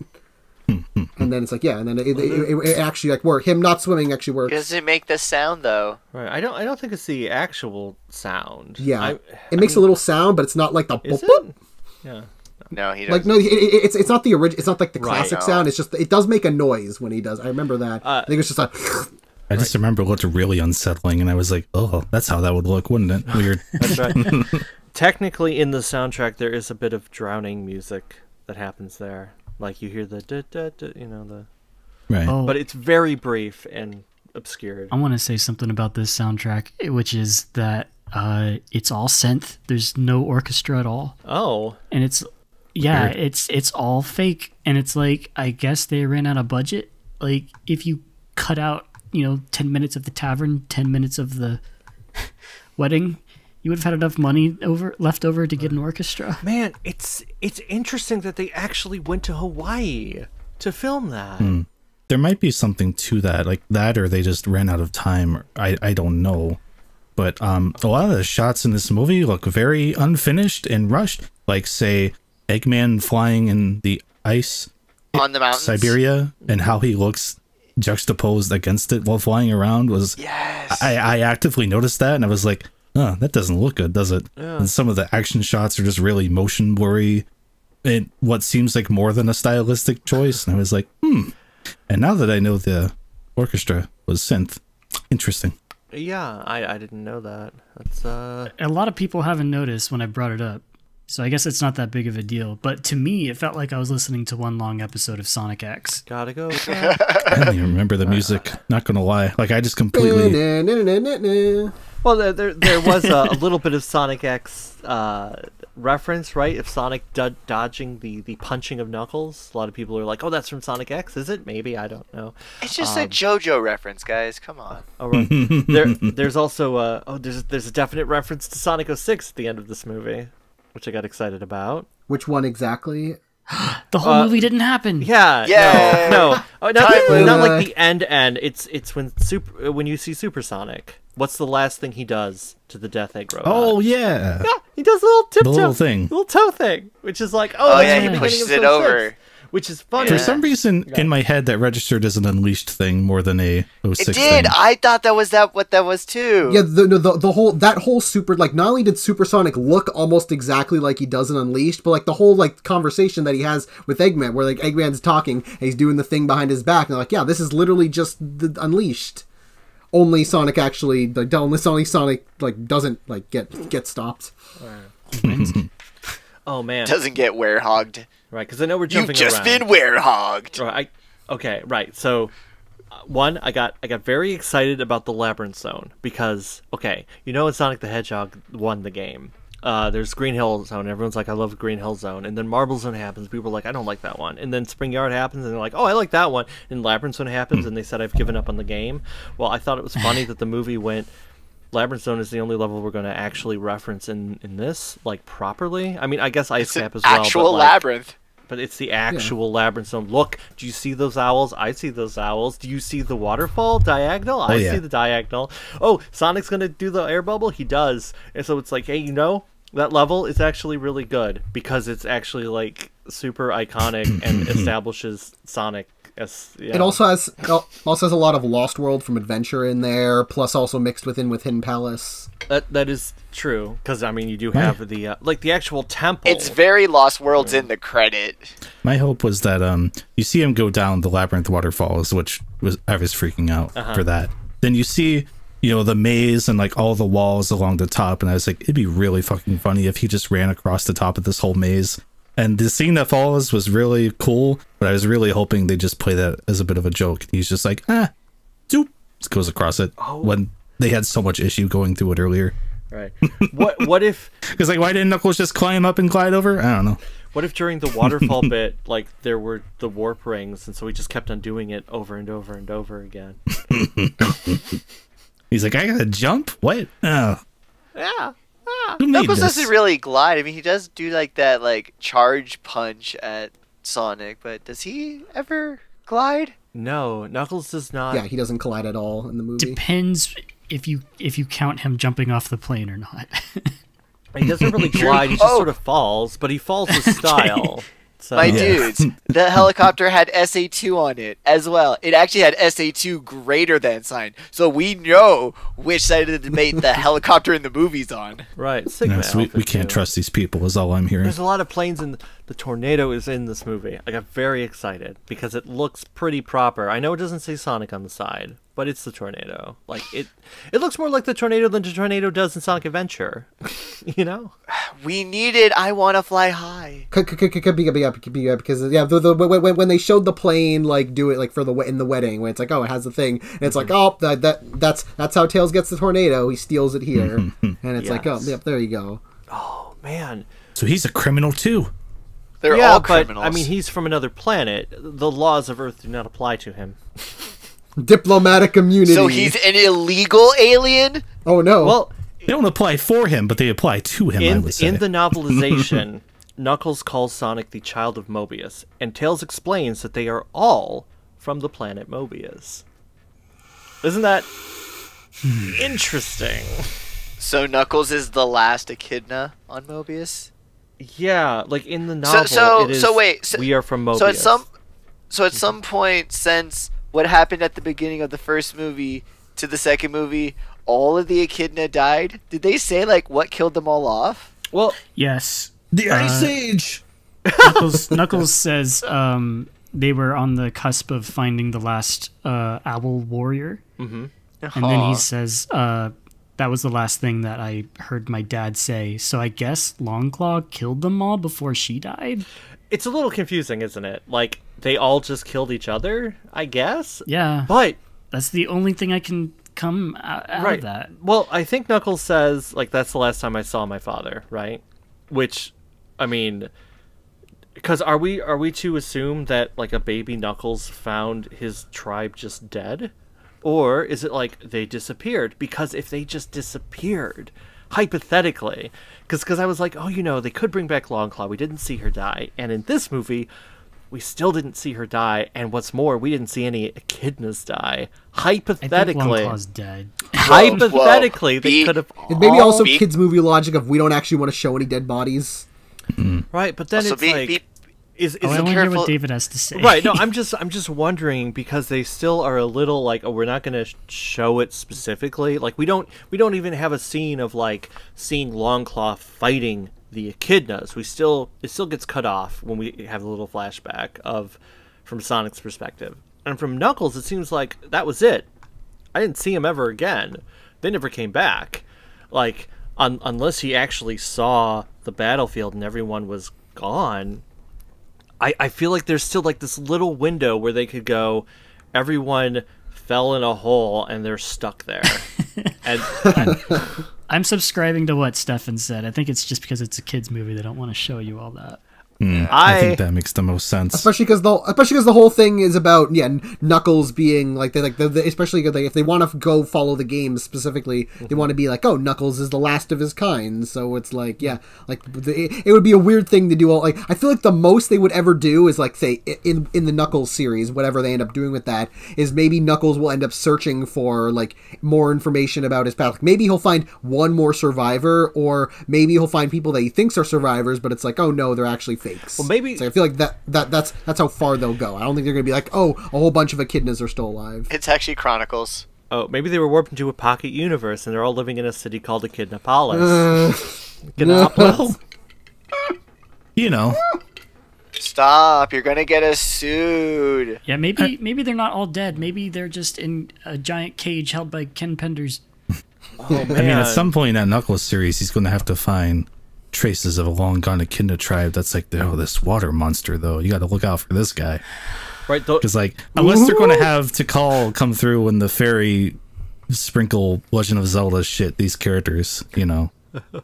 The chaos is apparently in part of the background in Labyrinth Zone. Like, there is a mural and you can kind of see chaos. Whether or not that's just a wink and a nod, or if it's like we're putting in the seeds, because I know we haven't gotten to the post-credits scene because we haven't gotten to our own post-credits, but considering the post-credits, it feels like we're not getting chaos in the third, even though I really wanted San Francisco to drown. I know I've established this already. Like, I want to see that city underwater, but they deserve it. See, David, I don't think the ending, the post-credits scene, discredits the idea of chaos. I think it even adds on to being chaos. Like, I think it further confirms the idea of chaos is definitely a possibility. Right. I feel like we're just going there. Do we want to just get into it? Do we? I mean, we're still get into what? The post credits. Well, we're saying we're not there yet, and then we're kind of getting into it. So like, do we want to get into it? If we're already in it. Yeah, let me just make one point before we did it. Okay. Before we get into it, one point was when at the end of the Labyrinth Zone, when Eggman got the emerald, and when he turned green, and when he started teleporting around, that was when I was like, all right, okay. So we haven't. Yeah, I didn't like that very much. Robotnik. Well, I guess he's doing chaos control, right? Like, yeah, that's exactly. That's what I was like. That's when I was like, okay. oh, that solidifies why that we were gonna see who we were gonna see was as soon as Eggman turned green and started teleporting. He's like, oh. And he says chaos is power as it happens, and I was like, I know what that is. Right. Oh, that was so cheesy. Right. I will say, like, I don't like the way maybe he acted during some of that, but that said, I do like the idea of Eggman getting a taste of the Master Emerald power for his own body and being like, holy shit, instead of it just purely being, I'm going to power my robot with that because I guess I can.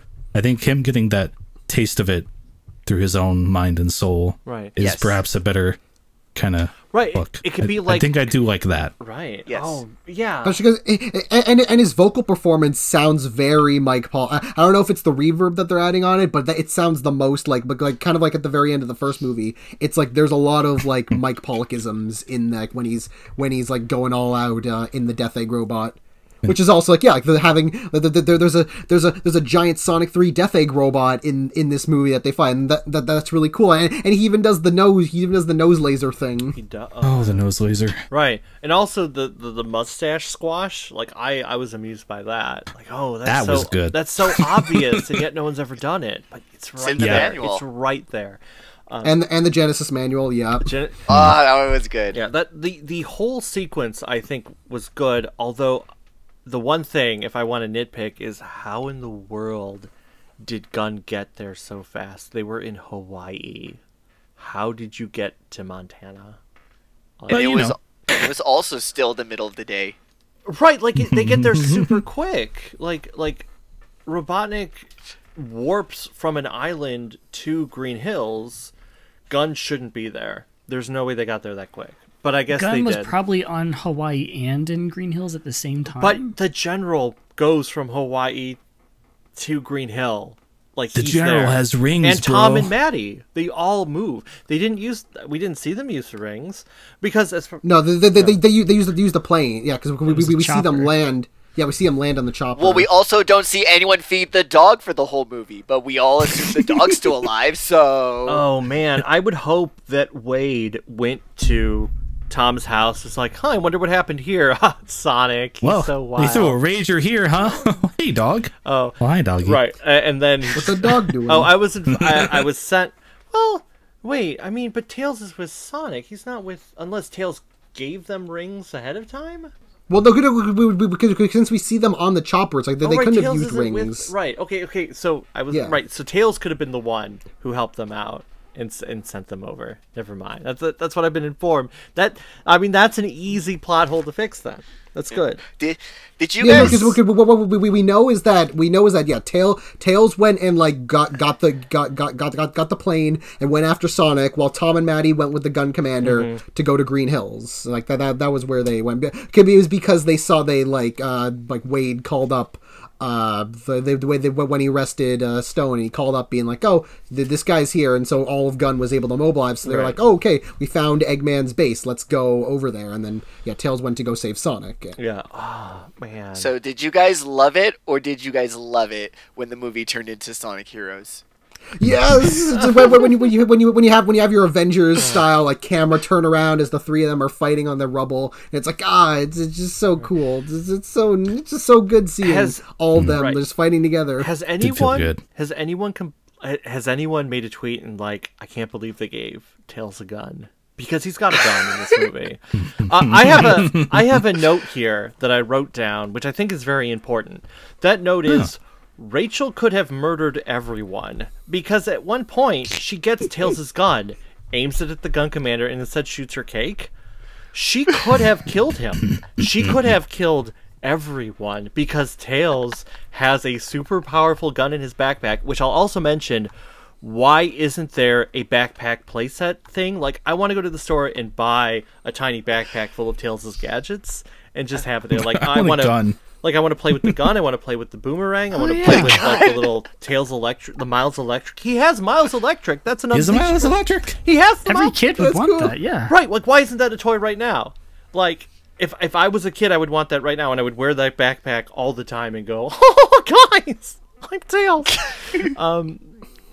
I'm only sad that they paid off the guy who was floating away with Tails' gravity gadget. I kind of just wanted that one to be one of the plot holes this movie doesn't fill in. Oh, right. Thank you. He falls back later. Right, I saw him and I'm like, oh, she just murdered a man. Yeah, it's like, is he going to come down? I don't know. They don't care. They don't care. It is, like, okay, I know that maybe the pacing's a little odd, and I think it's because they need, like, 10 more minutes of stuff with Sonic, Tails, and Knuckles to really fix, to do little things, but the wedding scene, the stuff with Maddie and Rachel, like, I'm glad they gave them something to do, because in the first film Maddie did nothing except buy 2 cakes at the beginning of the film, and that's all she needed to do. David, she bought a cake. She bought another cake. I hope they ate both cakes. I also, you know what, I like the fact that they never go back to Tom's house, to the Wachowski house, because like, it's destroyed. And they're not even getting an Olive Garden gift card this time around. Like, they have to deal with it. What will they do? Oh man. I mean, like, in the first movie, the dining room gets destroyed, and we see Maddie and Tom repainting it at the end, but they're not repainting that house this time. Yeah, they're off busy getting sprinkles on their ice cream. Right. I enjoy. Okay, so right, man, we've talked about so much. I forget. Did we talk about the fact? We did talk about the fact, right? That the wedding doesn't make sense. Okay, yeah, never mind. Yeah. I love the wedding, though. I do. I like the fact that I enjoy. They have 2 cages. That's funny. Yeah, that is funny. Who else were they planning to capture? I guess they would have known about Tails. I don't know. I mean, it's a little sad that Tom's ringtone is. I mean, it's good that it's Green Hill Zone, yes, but isn't it a little sad that all he had was an 8-second version of Green Hill Zone? He just had the trial. To me, it was like, why does he not have a longer version of Green Hill Zone? Well, in the context of the Sonic movie universe, is the Green Hill Zone just theme something that like Apple made randomly? Yeah, I was gonna make this. Yep, I was gonna say the same thing. Right. That's the awkward thing about these movies being so pop culture referential is like, okay, so we're in a world where the Sonic games don't exist, but everything else does. Okay, cool. Right. Oh man. I mean, you can say that issue with like pretty much any like big franchise, like, because it always has that thing of like, oh, like though, like when like I always think of like with the like Marvel stuff, where it's like, oh, like they'll make pop culture references to like all famous movies and like reference specific actors, but like some of those actors will be in those movies, and it's like, wait a minute, it's like when the movies are like, oh, that has this person in it, and it's like, wait, that doesn't make any sense. And it's like, yeah, like whenever these movies, like they'll reference, they reference like Fast and Furious a bunch of times. Oh yeah. And I'm always like, haha, it's because it's the Fast and Furious producer. They did it in here, and it's like, right? Yeah. The Vin Diesel versus The Rock, but I mean, this movie even makes a reference to Sonic's voice actor because he does the worst bit. He says the John Ralphio thing. Yeah, and it's like, oh, it's because Sonic's voice actor is the same actor in Parks and Rec. You know, he did the thing, and it's like, he did the thing. That's fine. And it's like, yeah, man, does Sonic ever think about the fact that his voice sounds like that guy? It sounds like Ben Schwartz? Does he go, hey, Tom, why do I sound like Ben Schwartz? Tom's like, well, you know, when a man and a woman, it's like, that has nothing to do with the question I just asked. He's like, look, I only have one speech here, and I don't even know if you're really supposed to be my son or not. Also, in the book, it does have Tom wonder if he's meant to be Sonic's father figure in the beginning. Like, it does establish that a bit more. Also, the book does not have the post-credits scene. So, lame. What is this? What's happening? Are you hurt? Maddie asked. I'm fine, Sonic said, totally not fine. Okay, good, Tom exhaled, and then sucked in a breath to screamed out, because you are so grounded. No scream time for a year. For 10 years. Oh, that's like a father thing to do. Sonic gets grounded in the book? What? Yeah, in the book, he gets grounded when he shows up in Hawaii. It's like, you'll be happy to know that in the book, when they say gun, they do use periods between each letter.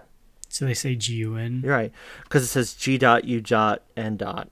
Right. My name is Commander Walters, and I represent the Guardian Units of Nations, a global task force created after the incident in San Francisco.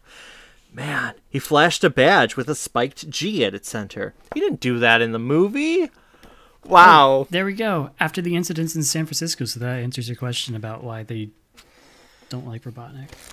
Oh, yeah, I guess it does. Ha! The book answered my question, but the movie did not, because as we know, there are 3 distinct Sonic movie universes. But in the movie, though, yeah, I'm pretty sure they say that, oh, like they formed Gun like because of the events of the last movie, and like, oh, like mostly specifically like to track down Sonic. I think that was like their main reason. Right. Even though they don't, we formed this whole organization. Right. Even though they don't need to track down Sonic, they know where he is. He's right there in Green Hills, which is still population 1981.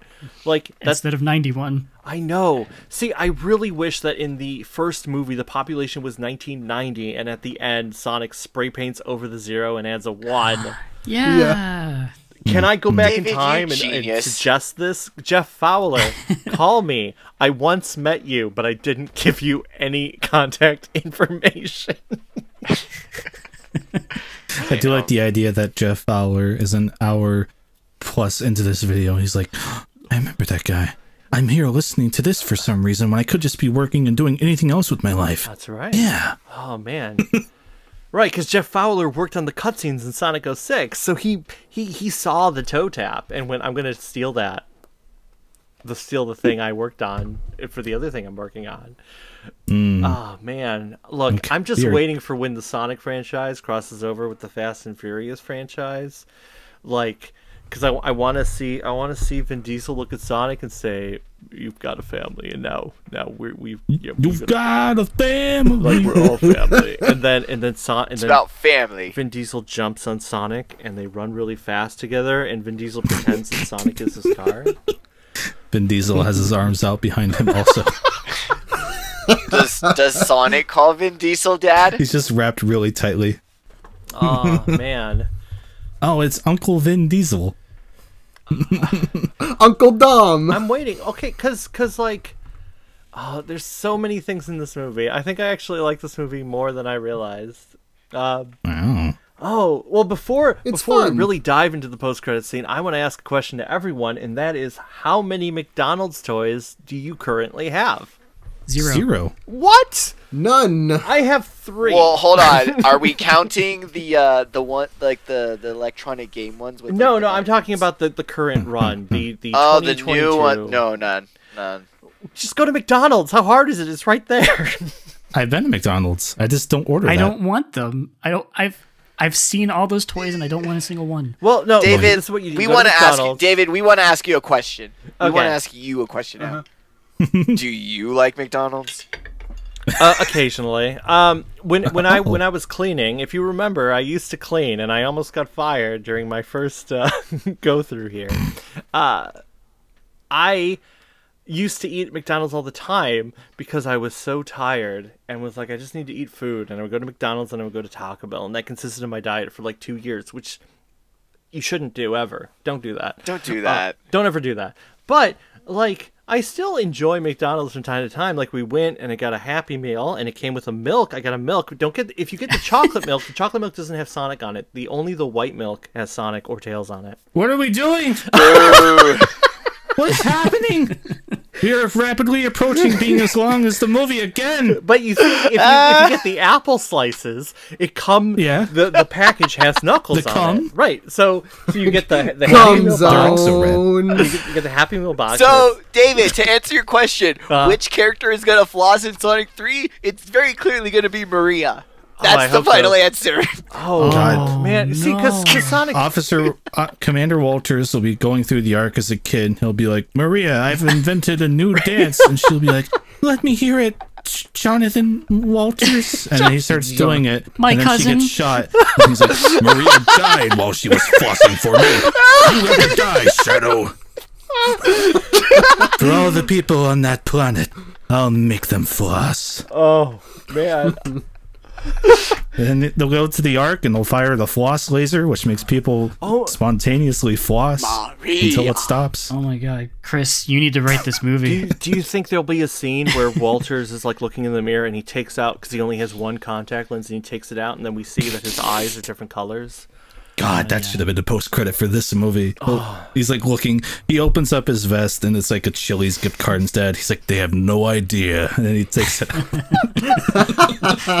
Look, I am very okay. When we were in the theater, we were in a theater that was very empty. That was because there was a 6 o'clock showing and there was a 6:30 showing, and we got the 6:30 showing. It was very empty. The 6 o'clock showing, I guess, was full of ruffians, but the 6:30 showing was very cool.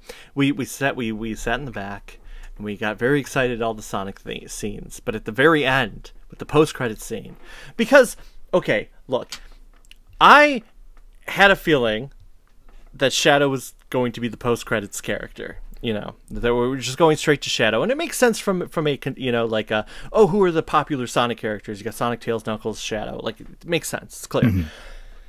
But like when they started talking about 50 years ago, like the yelping starts and the leg movements. It's like a Sonic dog whistle. Right, like, oh, that's it.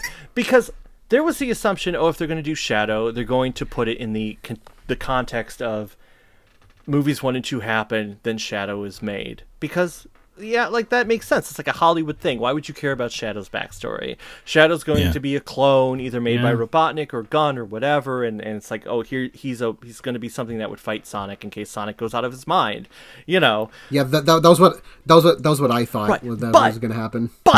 But then they said 50 years ago, and then General Walters, the gun commander, just went, Project Shadow, and it was like, oh, they're doing it. And then they cut to it. And then they cut to Shadow, and he opens his eyes. It's like, oh, all right. We see Shadow, who is sporting a very nice belt that I guess keeps him in his tube that he's currently in. And yeah, it's like, oh wait, they're not just going to do a version of Shadow. It sounds like they want to do actual Shadow. And that opens up all the doors, because if you're doing 50 years ago, are you going to have Maria? Are you going to have Gerald? Are you going to have the space colony arc? Like, the Speaking of the theater presence, though, I do want to give a shout out to the theater I went to, which was filled with a lot of adults and kids, some dressed like Sonic. And let me tell you, the theater reaction as that was happening, kids were freaking out. And it was just like this weird magic I've only ever read about online. Like, kids today still like Sonic, and like the kids were like explaining the war to their parents, and I'm like, that game is like twice as old as you. How do you, what? It is very magical. Right. But yes, it raises a lot of questions, such as, will these movies show a girl getting shot in the back? I hope so. I feel like you may as well just get into it, right? I mean, I don't know who you cast as Eggman's grandpa and cousin for Jim Carrey, but Danny DeVito should be Danny Gerald. DeVito, okay. At this point, Like, he gets killed by firing squad, very popular. Well, no, hold on. Well, then he's like, I started blasting, and then he gets blasted. Who do we cast as Gerald? Mike Pollock. Oh, there you go. Mike Pollock would be an interesting. Yeah. Oh, go on. It was I think it was Derek who said, where it's like, because it was the whole thing of like Jim Carrey saying like, oh, he isn't sure if he wants to like keep doing acting or something, so they're being like, oh, like, we don't know if Eggman's gonna actually be in the third one or not, and they'd be like, oh, like, who would you like, what would you like replace Eggman with? And then it was Derek. Yeah, no, Derek said an egg robo voiced by Mike Pollock, and I'm like, yes, like, have Stone build an egg robo and it's voiced by Mike Pollock. Aww. And that's what I think that would, like, if you can't get Carrie back for a third one, do that. I think that would be amazing. But what's weird about that, though, is that Stone isn't a super genius. He's got the technology, though. Can he build a robot? Unless it's a robot that Robotnik built, and it's like, oh, in the case of my death, I have made a robot. Or that, yeah. Which will talk. Oh, God. He's gonna Rick and Morty. I made a robot me and a robot Sonic. Go deploy them both. Yeah. It has my robo soul. I'm going to say right now, I really hope, like, I want Jim Carrey to come back as Robotnik, because if the alternative is no Robotnik, like, I don't want them to deal with the Robotnik family tree if Robotnik is not there. Razor Jin. I think he should be in at least, like, they should. I feel like he would like be like, okay, I'll do one more, and like they'll be like, oh, if he's gonna retire, like, at least like do one more, and like I feel like he would like he would like go for it if they like give him something that he likes. It's like, yeah, at least for a third one he should be in. I feel like him saying I'm going to retire must be just, I want money, because before the second movie came out, there were news reports that he was like, oh, I want to make Ace Ventura 3 because the guys who were writing the Sonic movie would write it, and I'm into that idea. So if he's into making a sequel to a franchise that he wrote off, why is he suddenly, well, actually, I don't want to act at all, I'm done. Did you hear the update to that, David? No. He only wants to do it if a genius like Christopher Nolan directs Ace Ventura 3. Oh. He said that in the last few weeks. Carrie is very out there. I think he has fried his mind, is what I think. Oh, from all those mushrooms. So that's why. So that's why I'm like, yeah, he's very out there. So for him to be like, yeah, I kind of don't want to voice. For him to just out of nowhere to be like, yeah, I kind of don't want to act anymore, and then just be like that. I was like, yeah, it does kind of make sense. For him. It's like, yeah, Jim in all of his interviews, he talks about this. I hate this documentary so much. It's called The Secret, and the whole point of the documentary is just a bunch of people saying, I believed that this one thing would happen, and then my belief manifested it into reality. And he believes that to be true. And he, after he said all that in his interviews, I was like, I can't stand him. And then I'm watching the movie, and then when Robotnik says, have you seen the movie The Secret? It blew my mind. I audibly said, oh no. Is that like a law of attraction thing? Is that what that is? Yep, it's the law of attraction bullshit. I hate it.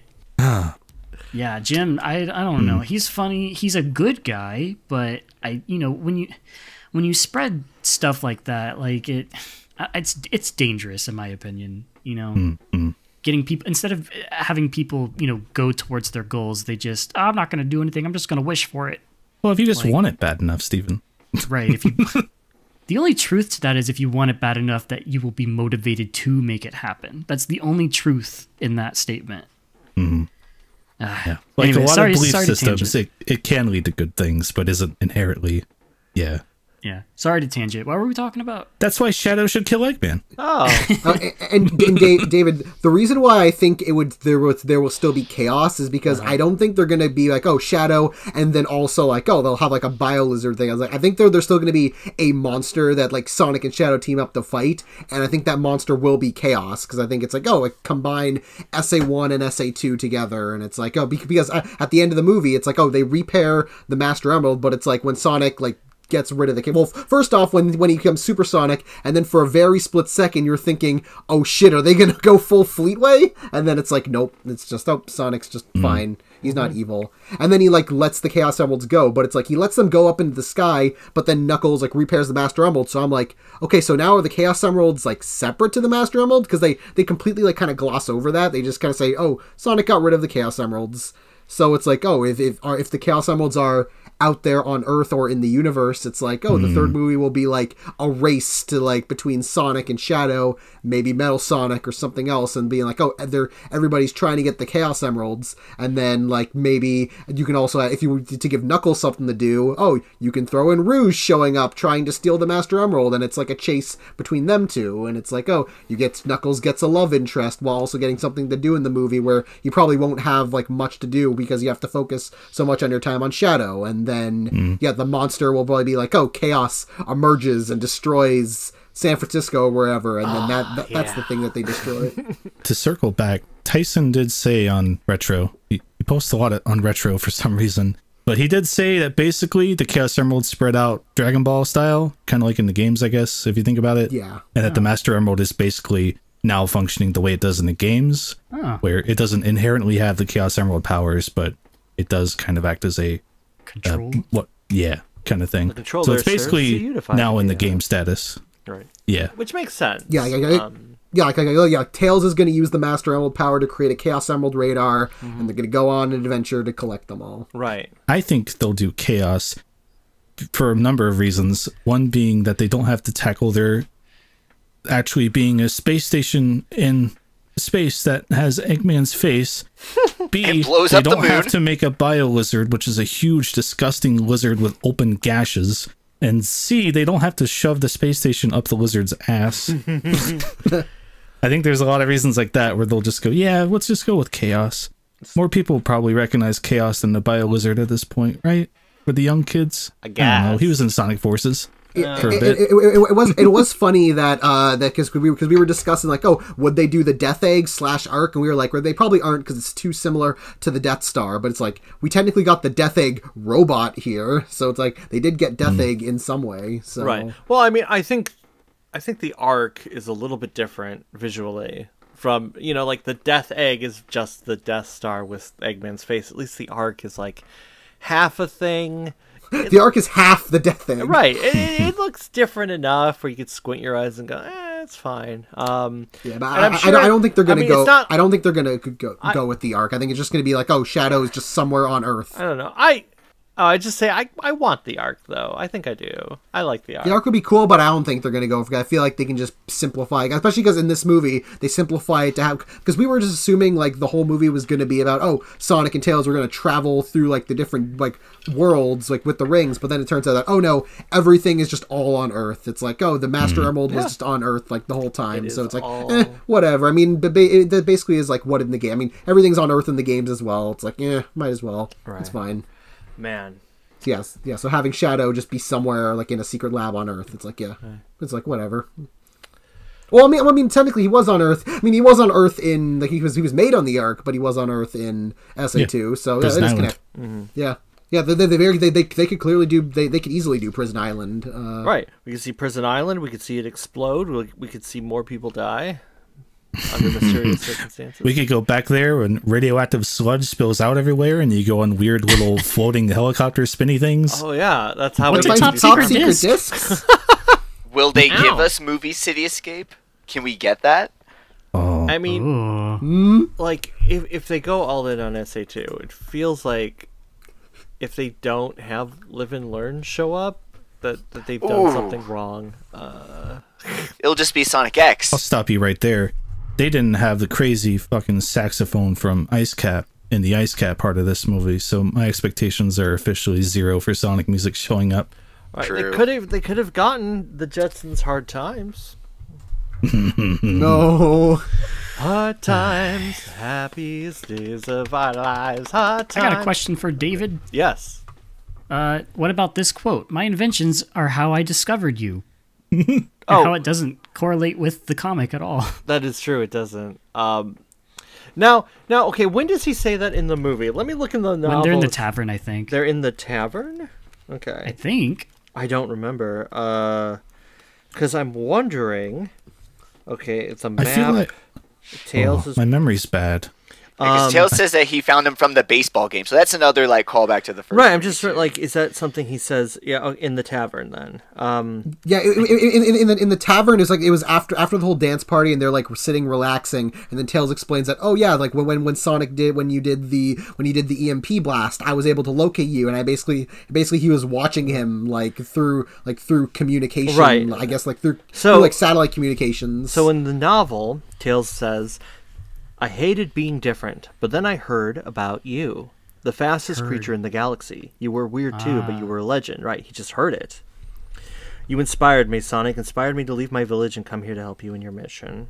Hey, the comic is a part of this novelization. See, I told you. You're actually right about that. Yeah, I mean, it makes sense. I think all these changes were probably just executive muddling, you know? Yeah. Right. Well, especially because the comic and the novel were written by the same person, so yeah. Yes. Let's see. Do you want to hear how they describe the dance sequence? I'm sure you do. Oh, the dance sequence is in the novel? Sonic rushed to his new friend's side. Come on, pal. I've got a plan, but I need your help. You with me? Tails nodded his head. Oh. Apparently earlier, the crowd chants the word freaks over and over. No, that's fine. Tails nodded his head slowly, then Sonic whispered the plan in his ear. Step 1 in executing his scheme saw Sonic quickly switching the jukebox to some real American dance grooves. We won't say what song. Doesn't even say? Doesn't say? No. Sonic took to the floor and pushed back the crowd with a wicked spin. And with enough space cleared, he was able to kick up every pop, lock, shuffle, and shake he'd learned from years spent along binging music videos in a cave. Sonic slid his feet across the floor and went into another spin, twirling faster and faster until the crowd grew dizzy watching his hyper-fast moves. His quills even started to electrify as he turned into a pure tornado of dance. And then it was time for Tails' part. After recording Sonic's sweet routine with one of his holographic gadgets, Tails began to project image after image of Sonic rocking out onto every corner of the bar. Before long, there was nowhere a person could look without seeing the spinning hedgehog. The motion was too much for the Siberians as one by one they fell to the ground. Several dove towards the bathrooms to toss their cookies. Oh, vomit. That's an expression I haven't heard in a minute. By the end of the song, only the map holder still stood, but his knees were weak. As the song reached its crescendo, the hedgehog did a somersault over the heads of its holographic counterparts and landed at the man's feet. With a simple blow from his lips, the exhausted bully finally collapsed. The map was theirs again, and so was the Pavanka. What does the Bravo. book, what does the book say? Like, what started the whole dancing? Were they being challenged to dance, just like in the movie, or? Let's see. Because Tails calls the dance battle because he doesn't know what the word means. We'll take... Okay, so it is them sitting about... You know, they're trying to order food. So that's still the same. They ask for the beef stew, quirp, queep. His little device ran the comment through and spat out some more Russian. This time it did not seem to do the trick. In fact, the waitress was highly offended by whatever the machine translated. Oh. Sonic couldn't tell what she was talking about, but his best guess was, how dare you insult my beloved grandmother? Who said our mothers were three-legged goats, they also say. And so it is like... He wears an underwear made of salad. Mm-hmm. It doesn't seem like they're about to be thrown into the fire, but everyone is surrounding them like we're going to punch you in the face.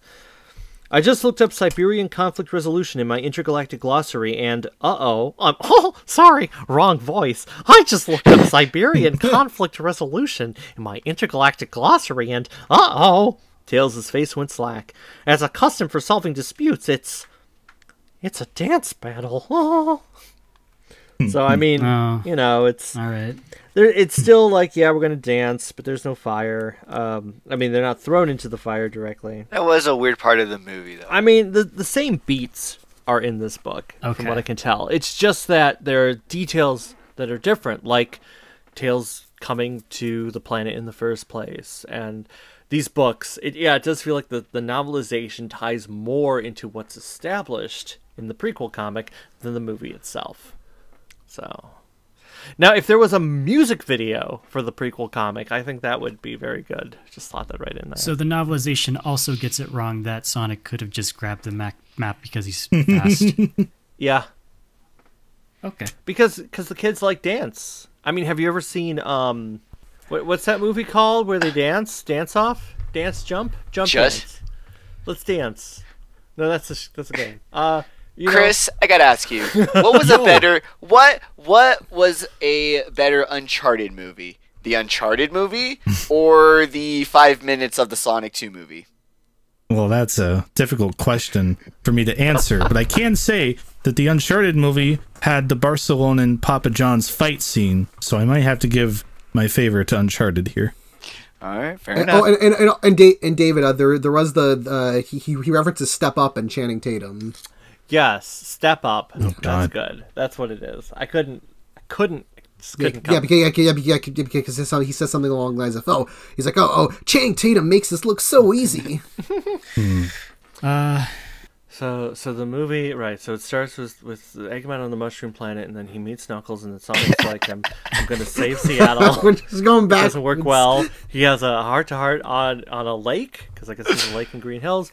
Then they go to Hawaii. He uses his ring. He uses one of his finite number of Longclaw rings. says, "Never show yourself in front of anyone." Right, and then Longclaw's like, "Oh, I'm glad you're at Earth." Wait, What right, what 'cause, summons the in map? the first movie, she's just like, run, they want you. Run, hop from planet to planet. In the second movie, she's like, I'm glad you're on Earth, because that's where you need to be. And it's like, wait, if I hadn't met Tom and decided not to hide forever, I would be on a mushroom planet. I wouldn't be on Earth. Like, maybe you should have told me True. this earlier. That would have been helpful, Longclaw. And she's like, I'm your mother. And he's like, yeah. And then Longclaw would have been like, go back. Yeah, didn't Yeah, you Sonic are. try a bunch of different planets, and then Earth was like the second to last one? he could There's go a couple to? contradictions between movies 1 and 2, and I think it's because movie 1 is stuck in that we have to make it like a fully Hollywood thing, and number 2 is like we can embrace more Sonic, because number 2, I guess we could say Tyson Hess, he is credited as a co-producer. He bumped right up, and he's the Sonic guy. Wow. He knows Sonic. I've seen him. What triggered the map to start doing its little hologram Oh thing? well. Was it just convenience? In the movie, yes, convenience, but in this, they describe it like he holds it up to the moonlight in the book. Oh. Yeah. See, we never held it up to the moonlight ever before that. I guess not. I always just thought this map was of places I could hide, and other weird things I didn't understand at all, Sonic said. Oh, it's more than that! Tails leaned in close to examine some shimmering ancient writing along the map's edge. Watch this! Hold it up to the moonlight! Tails and Sonic lifted the map up to the window, and as the beams of moonlight shone through, they amplified the writing. It was as if they were charging ancient electrical circuits embedded in the paper, and the circuits in turn projected the shape of a familiar owl into the air above their heads. So, there you go. Yeah, like the book goes, oh, you have to do a thing. In the movie, it's just, Sonic, hold it, and this time it'll do a thing, even though it's never done this before for you. Remember when you played ping pong by yourself on the hilltop sign? That was a reference? Well, now it's going to do more. Okay, David, I checked Tyson, looking on IMDb, Tyson Hess isn't credited as a co-producer. He's just credited as lead designer and storyboard supervisor. But you know who is credited as an associate producer? Aaron Weber. That's interesting. What? Although, like, That's IMDb, though. That's the Wikipedia. right, but I mean, like, in the movie, watching the end credits, it says co-producer Tyson Hess. His Twitter like, it's right bio there. also. Yeah. Like, it just hasn't been updated, but he's definitely credited as a co-producer in the credits. That's even before the long scroll. It's when it's still all sprite art. Cool. It says it, and I was like, whoa! He must have gotten a nice paycheck this time. Hopefully. If he didn't, awkward. Yes, Uh-oh. but yeah, Aaron Weber is marked as an associate producer as well, which is interesting. What did he do? Yeah, I have no. Associate producer is like a weird thing because that pretty much just means like the associate producer is literally like a producer that like they usually is for people who barely did anything but did something that like you helped this movie get made in some way. But I'm like, yeah, I have no idea what especially because this movie was started like long after Weber left, so it's like I don't know what he would have done. Like if he still had his like original position like that he had like several years ago, that would have made more sense. But he hasn't had that for like 3 years. Like they started production on this movie last year, so it's like, yeah, it's a weird thing that he had some involvement, especially because I literally haven't heard anybody mention his involvement in this at all until this moment. So Right. Well, if this movie was like if the production of it started very quickly after the first, was he still involved in the Sonic office? did he leave in like 2019 ish? I don't remember exactly. But... Because I am who I am, I wrote a bunch of notes for things that I was hoping to come across, and there's like half of them we haven't even touched yet. Sweet. Ooh, let's go down the list. But they're mostly just categorized into things that I liked and things I didn't like and things that I thought were weird and miscellaneous. But before I get into that, we haven't really touched on what we think about the echidnas created the Master Emerald. And because we were talking about Chaos earlier, I was thinking like, well, if Chaos is going to show up, it'll have to have a different sort of origin, right? Yes. Yeah, because we saw the Master Emerald break, and out came the 7 Chaos Emeralds. And then Knuckles did reform it. Knuckles does do a lot of emeralds. He also punches Robotnik. He punches the emerald out of Robotnik, which was... Yes, I love that. That was such a good moment. I was like, oh, he did the thing! He did the thing with Sonic 3. It's it all works. But yeah, since the Master Emerald has been reformed, even if it is now playing the role that it does in the games... Chaos and Tikal can't be in there. It's already broken apart. It's not like there was a moment where there's the 7 emeralds at Sonic's feet, and then Chaos, like Tikal shows up and is like, "Hi, Tom, it's me, Tikal." And Tom's like, "Who are you?" And he's like, nothing. I'll be here later in a sequel." And flies away. Like, we don't get that. So, I mean, I guess there's still ways. I didn't even think about that. I guess you could have like Chaos and Tikal sealed in something else.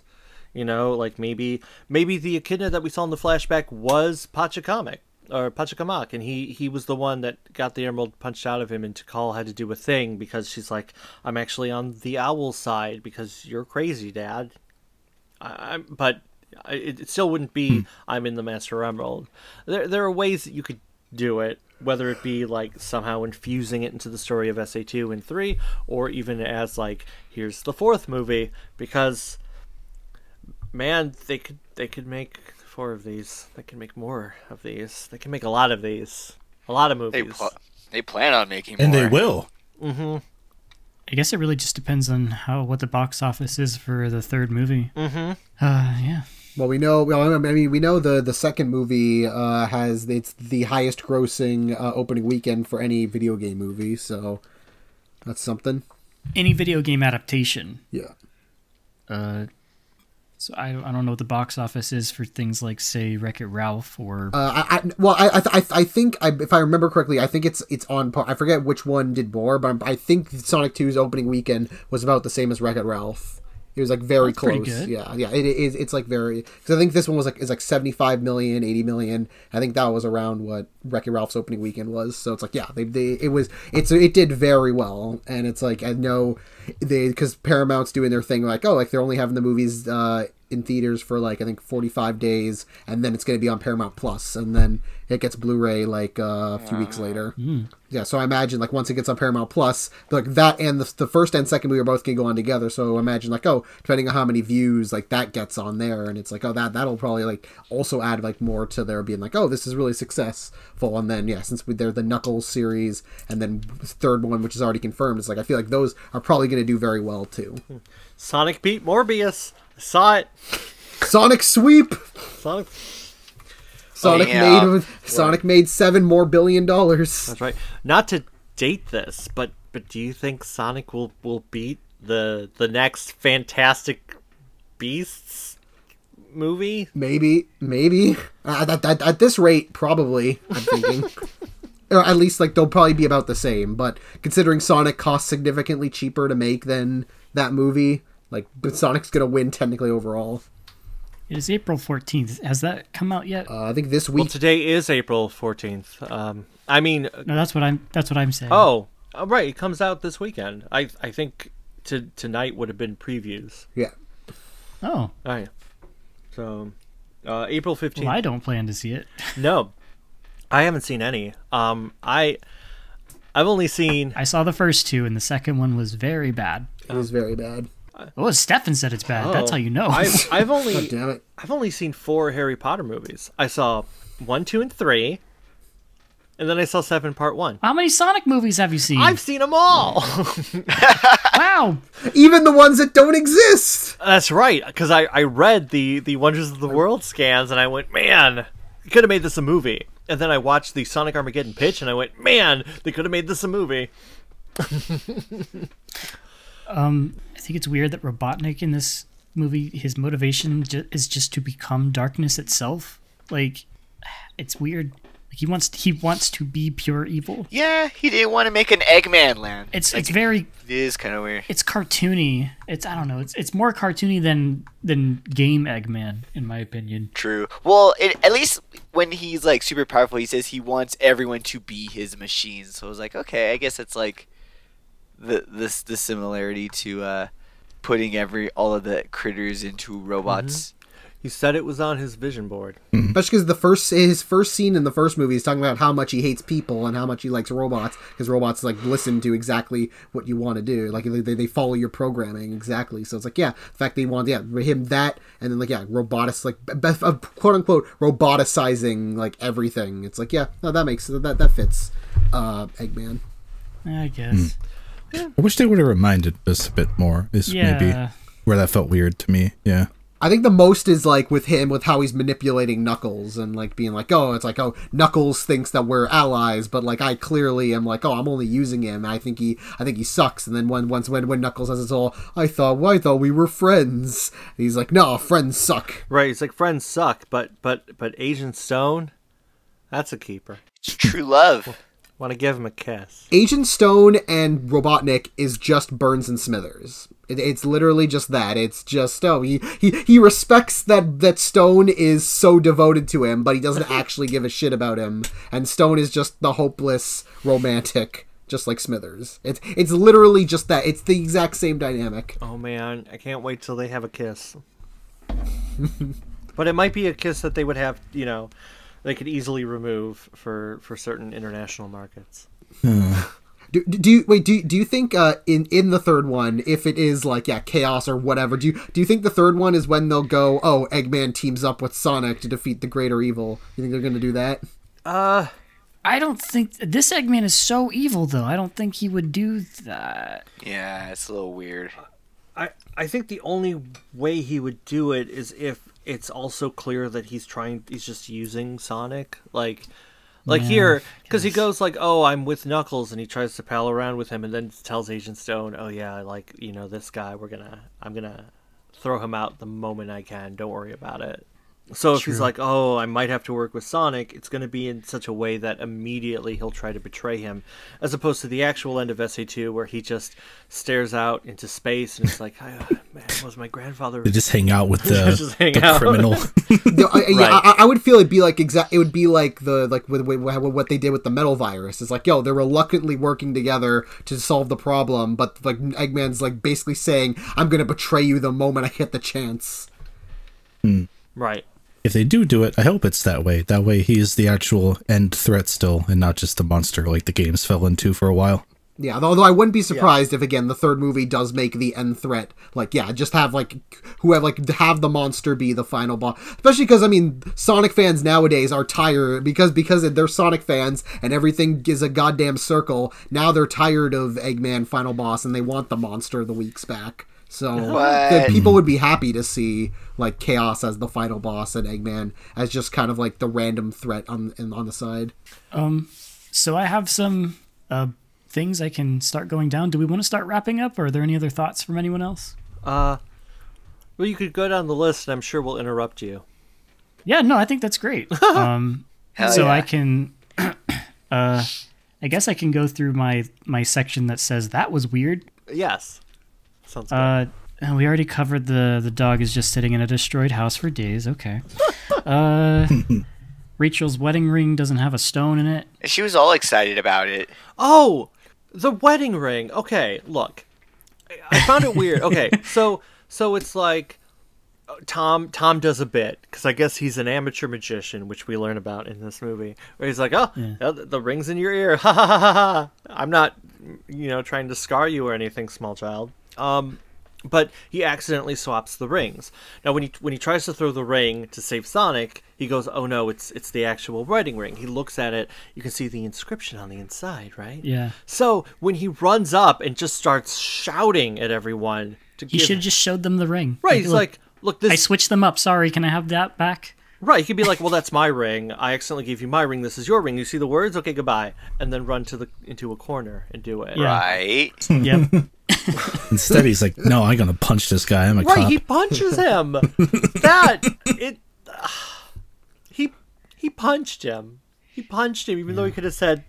Yeah, I feel like that's like that whole like scene would have been far more cringy if the whole gun reveal didn't happen. Like the fact that the gun reveal happened made it more like, okay, yeah, they deserved it, rather than like, oh, if that didn't happen, then yeah, like, Tom would have just been an idiot. Yeah, Right, he still kind of was, but it worked out. it's like, oh, it's fine. I swear. Like I deserved to be punched. It was a fine. And my next section is no, we're done with that was weird. This is that was dark. We already talked about Sonic almost gets thrown into a fire. But I thought it was incredibly dark when Sonic, Maddie, and Tom were all just sitting there waiting to be stomped on. The inevitable death. Oh, And they were just like all sad, and we're like, no, we're gonna stay together even through this. It's like it's like the furnace scene from Toy Story 3. Yeah, I was about to say again. Yeah. Oh man, that was good. I liked that. Yeah, and in the darkest moment is when the Chaos Emeralds show themselves, and Supersonic saves the day. Do you think love activated them? Probably, at least like a positive, like those sincere positive like feelings, like the emotions, like that was what activated them. So yeah, again, love, technically love. Chaos is power enriched by the heart. By the heart. That's what Nicole says. And this is in the miscellaneous. Sonic calls Tails Tails Prower during the baseball scene at the end. Very that's end. his official name. Right, I guess he told him his real name off camera. Yeah, off camera. And then I have my section of what I liked. This one's a little random, but when Sonic's doing his little vigilanteism, he's asked, "Why don't you let the police handle this?" And he says, "Because that's not what heroes do." And I was like, hell yeah. Right, even though his father is a police officer. He's like, "Shh, it's fine. It's fine." He's like, He's a sheriff. He's like, he's a sheriff. It's fine. Right, I've seen it. Like, there's this guy named Wade. I don't think Tom has ever shot anyone. All right, so. No, I don't. But if Sonic's only comparison is like Wade, then he's probably like, oh no. I was gonna say it's like Tom might not have shot anyone, but he's definitely covering up for Wade's incompetency. And if they're not gonna go after the other bad cops, the whole institution is fucked. I liked it. Oh man, that beginning scene does have some Sonic Adventure homages. Yeah. Which is neat. Which everyone knows because it was in the trailer, but it's still neat to mention here in this very in-depth discussion we're having about Sonic. He did the pose. He did do the pose. He did the pose later. Well, he did the pose. Yeah. He did do the pose. And the water came out of the sewer, and then also he ran on a building and he And then did Tails both. had confidence. So Tails gains confidence. I guess Tails is pretty much Tails the whole time, right? Like he doesn't really go through any sort of deep arc or anything, right? Not a deep arc, but there is one. Right. You know. Yeah, a little bit. He's like, oh, right, because at the beginning he's like, I don't know if I can do it or if I can be part of this. And he's like, sure you can. Yeah, I just came here to warn you. Like, I'm not gonna have an Right. adventure. Although I think in the book that's not really there. Because I think Tails is like, oh, you could use a two-tailed friend or whatever. And he's like, sure, yeah, we're friends, huh? So at some point, the writers of the movie went, maybe we should just we should make Tails be a little unsure, at least at the beginning. It is so much better than what we all assumed, which was that Sonic and Tails were gonna have a falling out. Like that was what we thought we were gonna be, but then no, it was just Tails got hurt and Sonic felt guilty about it, and that was it. Tails, Thank God, passed out for 15 and a half minutes of the movie. Wow. He probably has brain damage. He was introduced, and then they took him away from us for an eighth of the movie.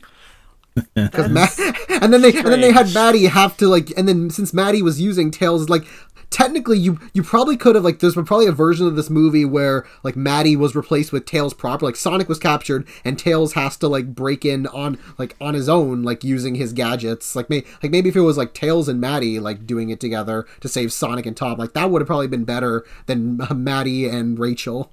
Speaking of passing out, Sonic passes out 3 times in this movie.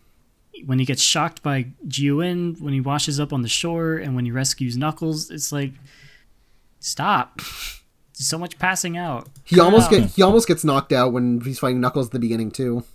Oh yeah. Right. Why isn't there a bit where when Sonic wakes up, Tails is hovering over him and he goes, "Good thing you're okay." Oh, the just on a snooze cruise, I guess. do I look like I need your power line is in a different place in the actual movie than in the trailer. That threw me off. Yeah. It's not a wasn't as big thing. epic, It was just but- something I noticed. All right. Because in the scene, when he grabs Sonic, it's he's not speaking. They remove the dialogue, so it's just him. But I think it worked. I feel like the line worked better in the trailer context, but I like the way the scene worked in the movie, where Sonic runs right toward him, and Knuckles is silently pushing him towards. It has that whole thing of Sonic's going at full speed, and Knuckles is just stopping him like a badass, just pushing him back like nothing, and it's it makes Knuckles seem so much more effective and scary. In that context, There are a couple things. Oh, you go on. No, go ahead. I was just gonna say there are a couple things in the trailers also that are changed. Tails doesn't have a backpack. Right. When the tornado. yeah, Knuckles is with them on a tornado. Right. They remove Knuckles, and when they're flying, you don't see the Death Egg robot. You just see a tornado in the trailer. Tails goes, "My name's Tails," and you see him say it, but he doesn't say that in the tornado. He says it way earlier when he actually meets Sonic. Yeah, it makes sense though that Knuckles isn't on the plane in the trailer because he literally leaves right then, and that's when Sonic says, "Okay, here's the plan." Mm-hmm. Whereas in the trailer, it's right after Tails says, "Name's Tails." Well, it's the same shot.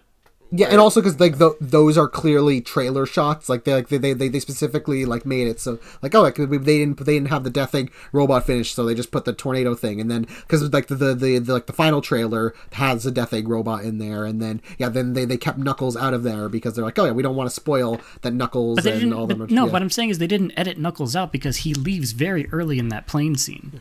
No, I think they edit Knuckles out. I think it's there's one shot, the first shot where they're flying toward the Death Egg robot, and it's Knuckles is there before they're doing the dialogue. It's there is a shot in the trailer that was that had Knuckles in the movie. Right, they pulled an Avengers. They pulled an Avengers Infinity game.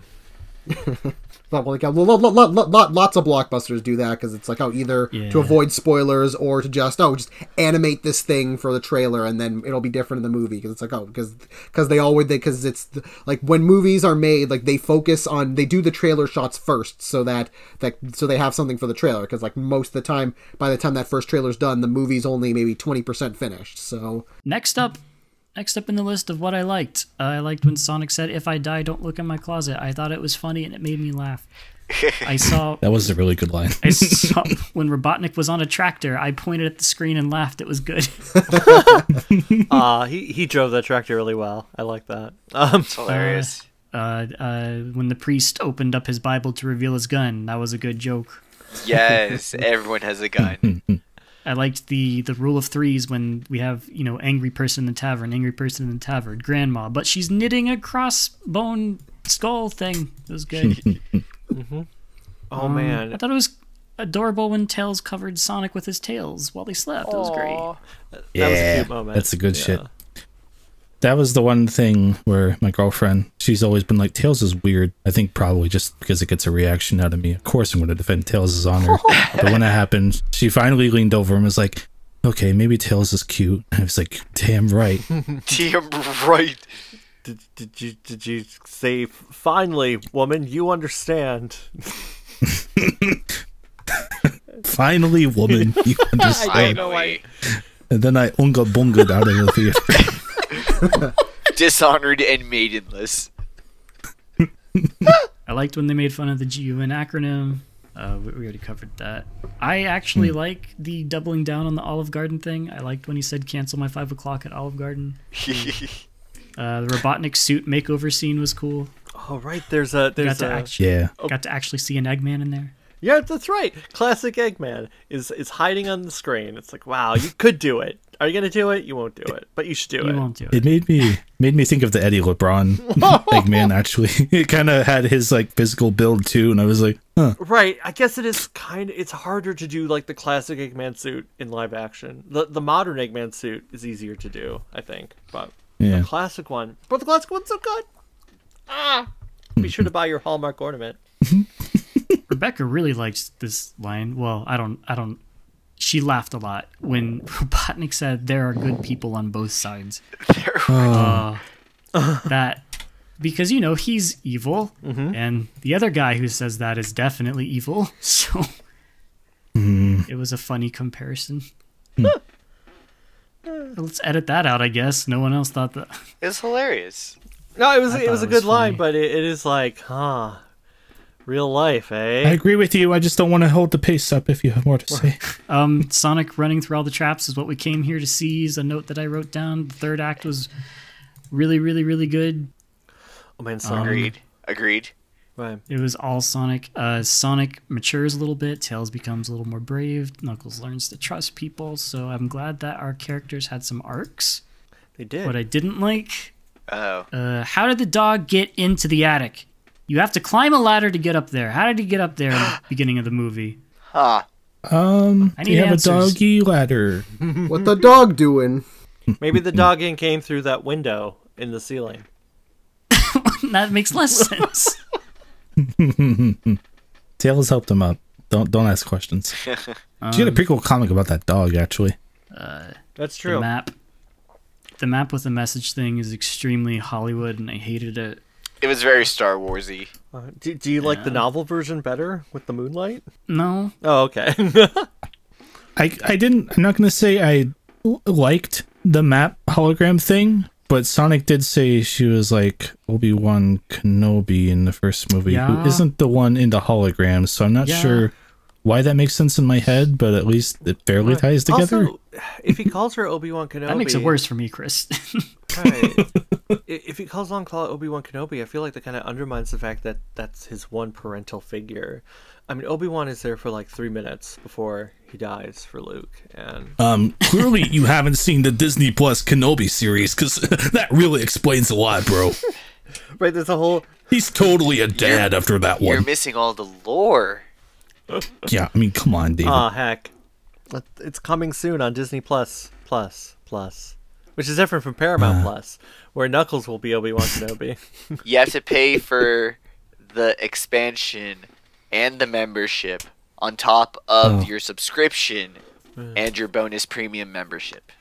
And then you can watch Apple it. TV Plus. You can just end me now. Then you can watch it and also play Majora's Mask. Okay, now I think you're on to something here. Right? I don't like that Sonic is only as fast as any scene needs him to be. It's really inconsistent. Yeah. Like when Robotnik is standing at the Master Emerald saying, ha ha ha, I have it, and they talk for 30 seconds, it's like, wow, you could have ran over there and stopped them, but you didn't. Could have punched him in the face, and then Robotnik would have been like, ow, you punched me in the face, you're so fast. Wow, it's like it's your power. Right. So at the beginning of the movie, Robotnik has the quill still, and he sticks it in his tongue because I guess he's addicted to the zap. Then he immediately completely Gotta go forgets fast. about it once he realizes there's something else. He's still going to use the quill to do things. He uses it in the first movie to be as fast as Sonic. Right. So he could have been like, I have it. I'm touching it. Like, we're talking in fast. If he really wanted it to. Doesn't he basically like use the power of the quill like in order to use like isn't it supposed to imply that he quote unquote overuses the power of the quill in order to use like to create that like giant energy signal that like summons Knuckles and those guys, because we don't see him with the quill for the rest of the movie. After that, Knuckles says, "Where did you get that?" when he's holding the quill. Oh, that's right. And He it's does still have it. glowing. Right. That quill has a lot of excess power. We're never shown it like dying. If it died, that would have been like, oh, can't use it anymore. But he still has it. He just doesn't use it. He goes, I don't need it. I've got buzz bombers now. Which he does. Man, he's got buzz bombers, and then. And also Knuckles, who does he look like he needs his power? He has Knuckles to be his power. So right, it is interesting that whatever. It's interesting that Knuckles seems to have like chaos power, like Sonic does. Although neither of them have ever been around the Master Emerald or the Chaos Emeralds, because it's been hiding on Earth for years and years and years. So how did they get their power? Because I mean, I did listen to an interview where Pat Casey implied that, oh yeah, Sonic's power is connected to the Chaos Emeralds, but I'm not going to explain why, because you got to watch a movie. Watch it. I can't spoil it. I'm a writer. And then you watch the movie and it's like, well, it didn't get explained at all, actually. Like, Sonic still just has this thing which seems to make him all electric, and Knuckles can also be electric. But how are they electric? Tails isn't electric, but he's fast, too. What? Yeah. What? Ow. Yeah, especially because we assumed that, I mean, it probably was a thing of just, in the first movie, they had no idea that they were going to actually do Master Emerald, so, the Echidnas are just after Sonic because, Sonic has a special power, but, like, now, with what we know, it feels like the retroactive retcon was, Sonic had some connection with the Master Emerald because he got the power, and the Echidnas are after him because, he's connected to the power, so he must know something, so it feels like, but they never actually explained that, so maybe that'll be for the third movie. I mean, especially because, Shadow is probably going to have chaos power, which just means he probably got powered, like, somehow, so maybe it's a thing of we learn that, Sonic, Shadow, Knuckles, like, maybe some other characters are like, they all got powered by the Master Emerald in some way, because of reasons. They better not do the arc and have the giant laser, because the Master Emerald and the Chaos Emeralds have been sealed away for thousands of years, which means Gerald never had access to those, or to build a laser based on them. Unless he found it and went, whoa, I'll leave it here.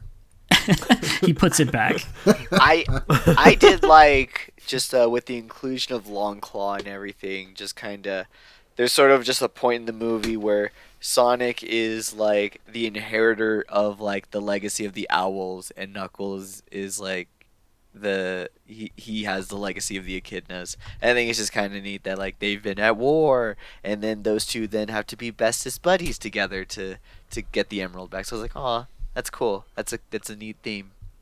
Yeah, it is. It's like we're not going to continue the sins of our ancestors. Yeah, it's like they're the end of the lines, and they're gonna be buddies and friends, and it's like, aw, Sonic heroes. That's really good. Yeah, I was so expecting that it was going to end with Knuckles like taking the Master Emerald and being like, "Now I'm going to go and look after this somewhere," and like he leaves, and it's like, "So see you in your spin-off," but like no, Knuckles stays with them, and it's like, he gets to be part of the big family. It's like, it was so that was so nice and like good to see it being like, all three of us will be the guardians of the Master Emerald.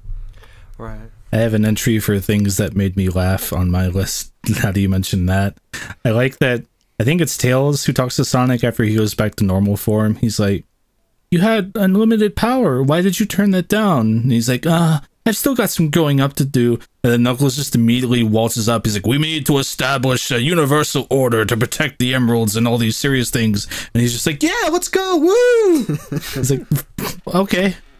Yeah. Maybe give a little space between those two sentiments, but I like the cut of your jib. Oh, also, the chili dog from the sky, total... That was It's stupid, but I liked it, I guess. The ears were sticking out of Knuckles' eyes. Why you know? I was so turned on. Chris, why do you hate Black Knight so much? Why do you hate Black Knight? It was cool there because he already had the chili dog and he caught it cool. And this one, he's like, I have literally got wall chili dog, and then it fell, and I was like, all right, gotta go fast. I get it. So in the movie, Sonic, it's reestablished his love for chili dogs. We see him have one. We know that Knuckles, he mentions grapes at the end, but there is a decisive lack of food representation for Miles Tails Prower. No mint. Right. I mean, they talk about getting ice cream at the end. What's the flavor of ice cream? Mint. Like Mint chocolate chip. Of vanilla? Yeah. Aw, poor Tails. I attended a technically called fan screening, which I think just means they played a dumb forced interview between Ben Schwartz and Idris Elba at the beginning. Yeah, I saw that And it was too. one of those stupid things.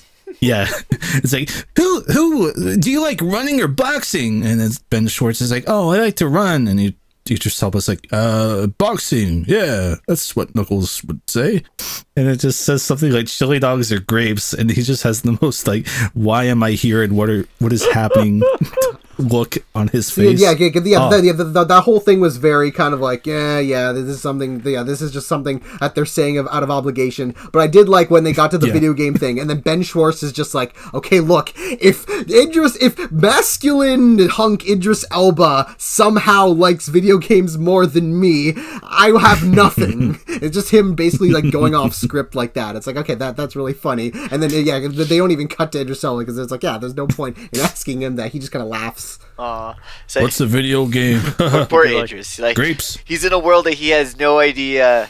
he has no idea what he's in for. Like the unfathomable amount of nerddom heading his way. I would like, good luck, bruh.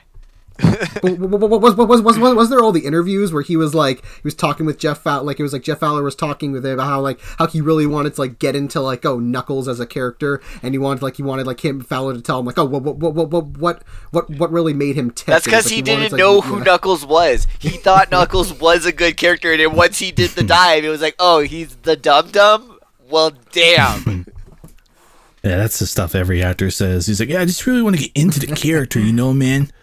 AKA, I went and watched the Sonic Forces cutscenes and all the other cutscenes and went, you should have started with Adventure. At least Knuckles is a bit more respectable. Just let it go. I don't think he actually looked up. I think it's more he just asked Fowler, be like, okay, give me all the juicy deets, and then Fowler just gave him like the cliff notes of, okay, here's what matters. Just save me time, man. He just gave him the Penders comics. Is like, here you go. This is your guiding light. Is that why Enerjack's in this movie? No, don't say it. Enerjack's in this movie? Nope. That's not a real word. You can't keep saying that word. It's not real. Locke is in this movie? Whoa, we are legally not allowed to say that word. No, it's Locke spelled Lach. That's fine. Oh, okay. Oh, that guy. He's great. Ooh, okay. I'd like to point out that Angel Island is not in this movie anywhere. I thought the temple was going to be Angel Island and it would like come up, Right, but it wasn't, which means like everything about Knuckles in everything has always been like, oh yeah, Angel Island, the floating island. Except for Boom, although maybe it did exist, he just didn't care anymore. But here it's just straight out. He got lost. Nothing. I guess the OVA doesn't mention Angel Island either, but whatever. Yeah. They smartly now don't have to deal with people going, why isn't he on Angel Island? Right. Especially if they're all guarding the Master Emerald together, there's no reason for him to ever leave Sonic's side. Yeah, this means that Tom and Maddie's attic is very packed. Oh, do you think it's a Sonic dorm at this point? Is he just constantly shouting at Tails and Knuckles not to go in his closet? Yeah, and he's just farting. He's like, I'm using real farts this time. Like, don't open that closet. That's where I store all my farts. Keeping the Master Emerald in the ice cooler that they keep forgetting. Oops. Oops. Right, but they seem vastly uninterested in the fact that the Chaos Emeralds have scattered and are somewhere.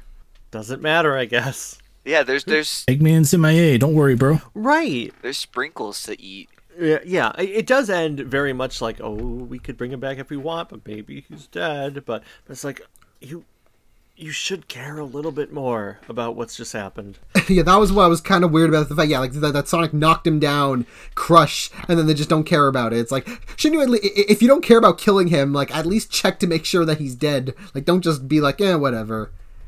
It's like either actually capture him or make sure that he's actually killed, because he's gone. You don't know where he is. Yeah. Even GUN, while they're looking for him, they don't find him. So yeah, he really could just still be around. Mid-search. Doesn't he just say like good riddance or something? Like, oh, there's no way he could have survived, even though we clearly can't find a body, even though there definitely would be a body, because it's not like he disintegrated by being crushed by a giant robot or anything. Oh, but it doesn't matter. Those are mutually exclusive. Either you find him or he's missing. Right, and I guess Stone is like, oh, I'm going to find him. Oh, man, maybe it'll be a thing like, okay, remember the television series Lois and Clark, The New Adventures of Superman? Of course you did. You watched all 4 seasons. So, at the end of the first season, the guy who plays Lex Luthor, what's his name? John Shea? It doesn't matter. Anyway, it was like he didn't want to keep on flying out to the West Coast because he lived in New York. He's like, I don't want to keep on flying. So even though he's like one of the main characters, he's like, fellow, he's going out there. Oh, look at me, look at me, look at me. Okay, in the finale, I'm going to jump off a building and die, even though Lex Luthor would never do this for any reason. So then through most of the second season, he is just on ice. So they have like fake versions of him, like behind frosted glass. So, he doesn't have to actually just be laying there. It's like, oh man, maybe, they could do that, where in the third movie, Agent Stone just has Robotnik under frosted glass. And you're like, is that Jim Carrey or is that a reasonable facsimile? Ooh. Or it's literally they just spend the whole movie with Gerald. Oh, but Gerald would be dead, wouldn't he? Or would he? He could still be alive and just imprisoned. He's like, I've been in here for 50 years and I'm 83 and a half. God help me. Right, but if I'm Danny DeVito. But, okay, so if he's younger, like, if you try to say, oh, Gerald was in his 30s 50 years ago, then you have, like, Maria can't be his granddaughter. It would have to be his daughter, I guess? Also, I'm thinking, I keep feeling that if Carrie is in it, then they're going to have Carrie also be Gerald. It just feels like something they would want to do. Yeah, they'll have him do double and just make him old. Oh. Like the Nutty Professor. Or the Nutty Professor 2. Actually, Eddie Murphy would be a pretty good Gerald Robotnik too. That's not a bad choice. In Series of Unfortunate Events, I mean, he's playing one character, but he's playing like the multiple disguises. So it's like, Carrie is known for doing that kind of like kind of quote unquote pretend, like being quote unquote multiple people. Have I said on FTCR that I want Willem Dafoe to be Shadow? Because that's what I want. Ooh. That would be cool. I think Keanu Reeves is most people, and I think my favorite. I think that would fit the best. If we had recorded this 2 weeks ago, I would have said Gilbert Gottfried, but I guess it's not, it's not on the table anymore. No, Gilbert Gottfried would have been an amazing Vector. Whoa. Actually, yeah. Whoa, inspired. I like it. Give me Will Smith for Shadow. Rest in peace. Hey, not to be insensitive, but we have AI voices for actors now. It's okay. Apparently that's good enough to use. Maybe, what if... Some major franchises feel like that's a thing you can do even when the actor is still alive, as it turns out recently. I won't say what. Right. So, hey. Oh my God. True. They could just take all the clips from the Aladdin TV show and stitch them together very awkwardly. I'm sure you could have him say, Sonic, I am the ultimate life form, using various episodes. Maybe even a little King of Thieves action in there. Wow. I had suggested this earlier, but do you think that I feel like they're also going to have Rouge here? Because again, it feels like it feels like they're gonna have Tails, they kind of already had a hard time figuring out what to do, and I feel like Knuckles already went through his arc. They're not gonna know what exactly to do with him because the Shadow is the one who's gonna have the arc. So it's like give him a love interest and give him something to chase so he can protect the Master Emerald. So Rouge kind of feel, and also so they can have a female character because it's it feels like that'd be something to be not just having more dudes. It's here's a girl. If they bring Rouge, I really hope they Lola Bunny her like they did in Space Jam 2. Oh yeah.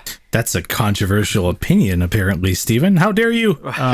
They better, because I don't want that. It's true. I want to see Rouge the Bat play basketball. Yes, exactly. Rouge basketball. Man. So, like, if they're bringing in Shadow, we know that. Bringing in Rouge seems very obvious. Does that mean that... Before Amy? Right. What about Amy? Is she not? Are they gonna risk this many of Sonic's, quote, animal buddies, unquote? We need a girl. I mean, right, is it? Are they gonna go, okay, either we have Rouge or Amy, we can't do both? Or will they try to do both? They should It'll do be a both. lot of characters Right. to keep track of if there's like Shadow and Gerald. Amy Rose is going to be a treasure tracker. Right, well, I mean, or would Amy just, like, hang out with Maddie and be like, oh, we're gonna have a girls' night out? I think it's not that difficult because, like, you know, the first movie introduces Sonic, then we introduce 2 more. I don't think 3 more is out of the question. I guess not. It's then juggling a lot of characters is more my worry. Well, then you don't have each character with their own plot. They just group together and have an A and B, you know? As weird of a thought as it is, I keep just imagining the Alvin and the Chipmunk movies. I mean, you have 3 and 3, so I mean, Right. so you can do about 6, 7 animated characters and then a couple humans. What I was thinking of, if Amy, like, you have Shadow, and then you have Amy, and then if they decide to do Metal Sonic as well, you could kind of do, like, a Hedgehog Havoc slight thing of, like, oh, like, having all the hedgehogs, like, kind of converging together, to, like, racing for the Chaos Emeralds. It feels like that's something that they could like end up doing. I think that could work well, like having like so many of those type of characters together. Like maybe Amy, Sonic's looking for the Chaos Emerald, Shadow is Metal Sonic for Eggman, and then Amy's like chasing after like Sonic because she has a crush on Sonic and is like doing the thing. Tails is assisting Sonic, and then Knuckles and Rouge could have their own thing with the Master Emerald. And it's like, there's their plots. Like maybe like Knuckles and Rouge, that could be like a thing of like, learning about the secrets behind like, if it is chaos, then be like, that's how they discover about like, the threat of chaos, and while everybody else is all just kind of fighting for the Chaos Emeralds, and then in the end everything collides together and you get the big fighting the monster. Would Amy show up in the same way as Tails? She hops out of her ring and goes, I hope I'm not too late. But since she can't fly, I guess she would just like casually walk to the edge of the cliff, look over and go, Pico, go! No, a car jumps out of the ring and then like kind of swerves to the side, and she steps out of the driver's side door. oh man, we could introduce Breeze. The anthropomorphic. The car. Yeah, I'm all in for Breeze, the car, which is so close to Breezy, which is from AOSTH, which is also a hedgehog, but she's a robot. Oh, spoilers for a cartoon show from '93. Can't do that. It's episode 1. Right, they should just adapt Lovesick Sonic into a full-length theatrical film. Like, just go, I know we teased Shadow, but we came up with a better idea. We'll deal with Shadow later. They just keep him in there. He doesn't actually get out of the tube. Right, it's just Breezy and Robotnik Jr., and it's their love story, and then at the end, Shadow What the it's fuck? just like, I'm still in this tube, I can't get out. I hope at the end of Sonic 3, Rouge turns to Tom and says, "Did I ever tell you that Shadow was a robot?" And then we don't ever get clarification on it. And part Unless alien. you look at the behind the scenes of Sonic 4, 8 minutes in, where we find out Shadow's real. I mean, I would hope that I would like to see Rouge, definitely. I want to see them all. Let's just do it. Just do SA. Just do it. Do it. If they're planning to do more spin-off stuff, I think like doing a Chaotix like series, and just like you don't have to worry about fitting the Chaotix into a movie. Just do something with the Chaotix like in this universe. It's like that'd be fine. Like maybe you can have one episode of them go to Earth and pass by Sonic and stuff, but that's it. I think that would be the perfect way of using them. What if they did like a Rosencrantz and Guildenstein? So you just see like Vector in the background of every major scene for the first 2 movies, and he's like, yes, the Chaotix were in the events of 1 and 2, just in the background the whole time. That would be great. No. I would love that. oh, Yeah. If Paramount wants to pay me to write a visual novel about Big the Cat in every scene of Sonic the Hedgehog 3, I'll do it. Paramount, do it. Call me, please. I will do it. It's gonna be good. Jeff Fowler still listening in, like, okay. He's like, I'm still here. Don't worry. It happens. Listening 3 hours in. it's like, wow, it's a great idea. Be like, yeah, it is. Thank you, Jeff Fowler. We're gonna bring. We can't pay for an orchestra, but we'll pay for this guy. Well, it probably costs less than. Maybe. I might. About the same. You are David the worker. That's right. Could command quite a rate. That's right. I want at least $13.50 an hour. Point 50? My fingers are crossed for the Knuckles show to be a Knuckles chaotic show. Ooh. That's right. Maybe we find out that Knuckles had gotten in contact with the Chaotix earlier, and like paid them to look for Sonic, and then that's also right. And so then at the end, it's like he hasn't gotten back in contact with them, and they're still looking for Sonic. And then maybe they're like, "Ah, we found him!" And Knuckles is like, "I know, I am right here with Sonic.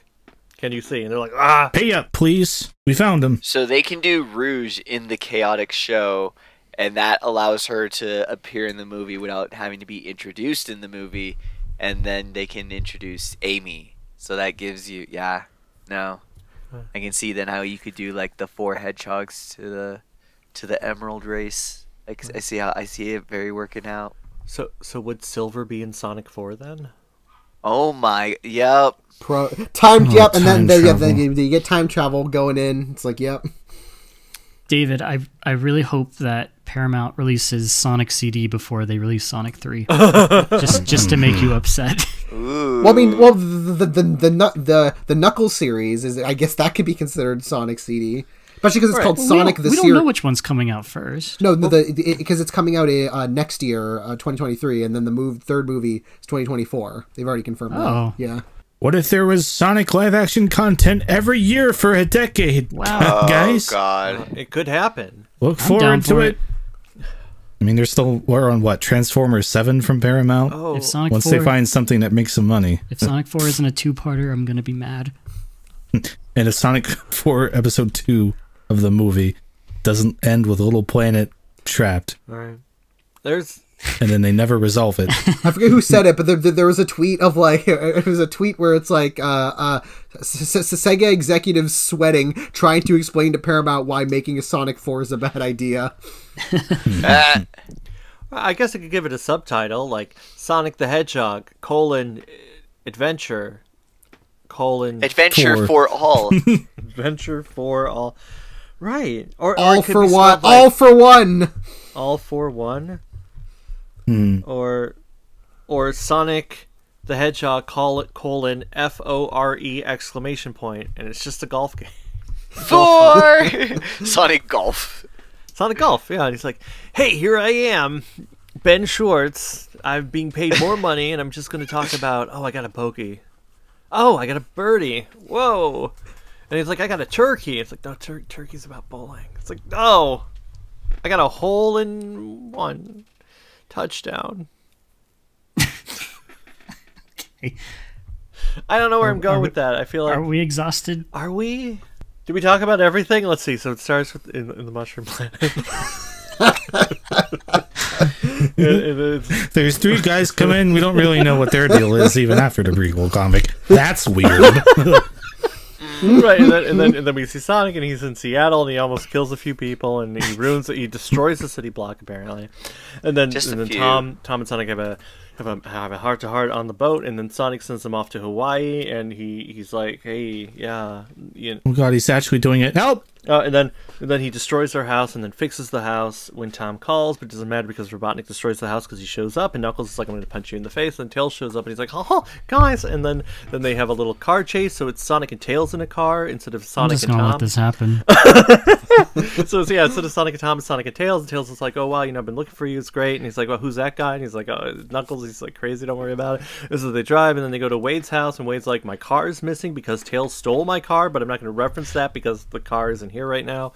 And then Wade, he's having fun in Mad Libs, and then we go right. So then the map talks to them, but it's Longclaw, and Sonic has a moment because he's like, "Oh, I do have a fully fledged character here, but we're not going to dwell on it too long because Robotnik needs to make some more pop culture references."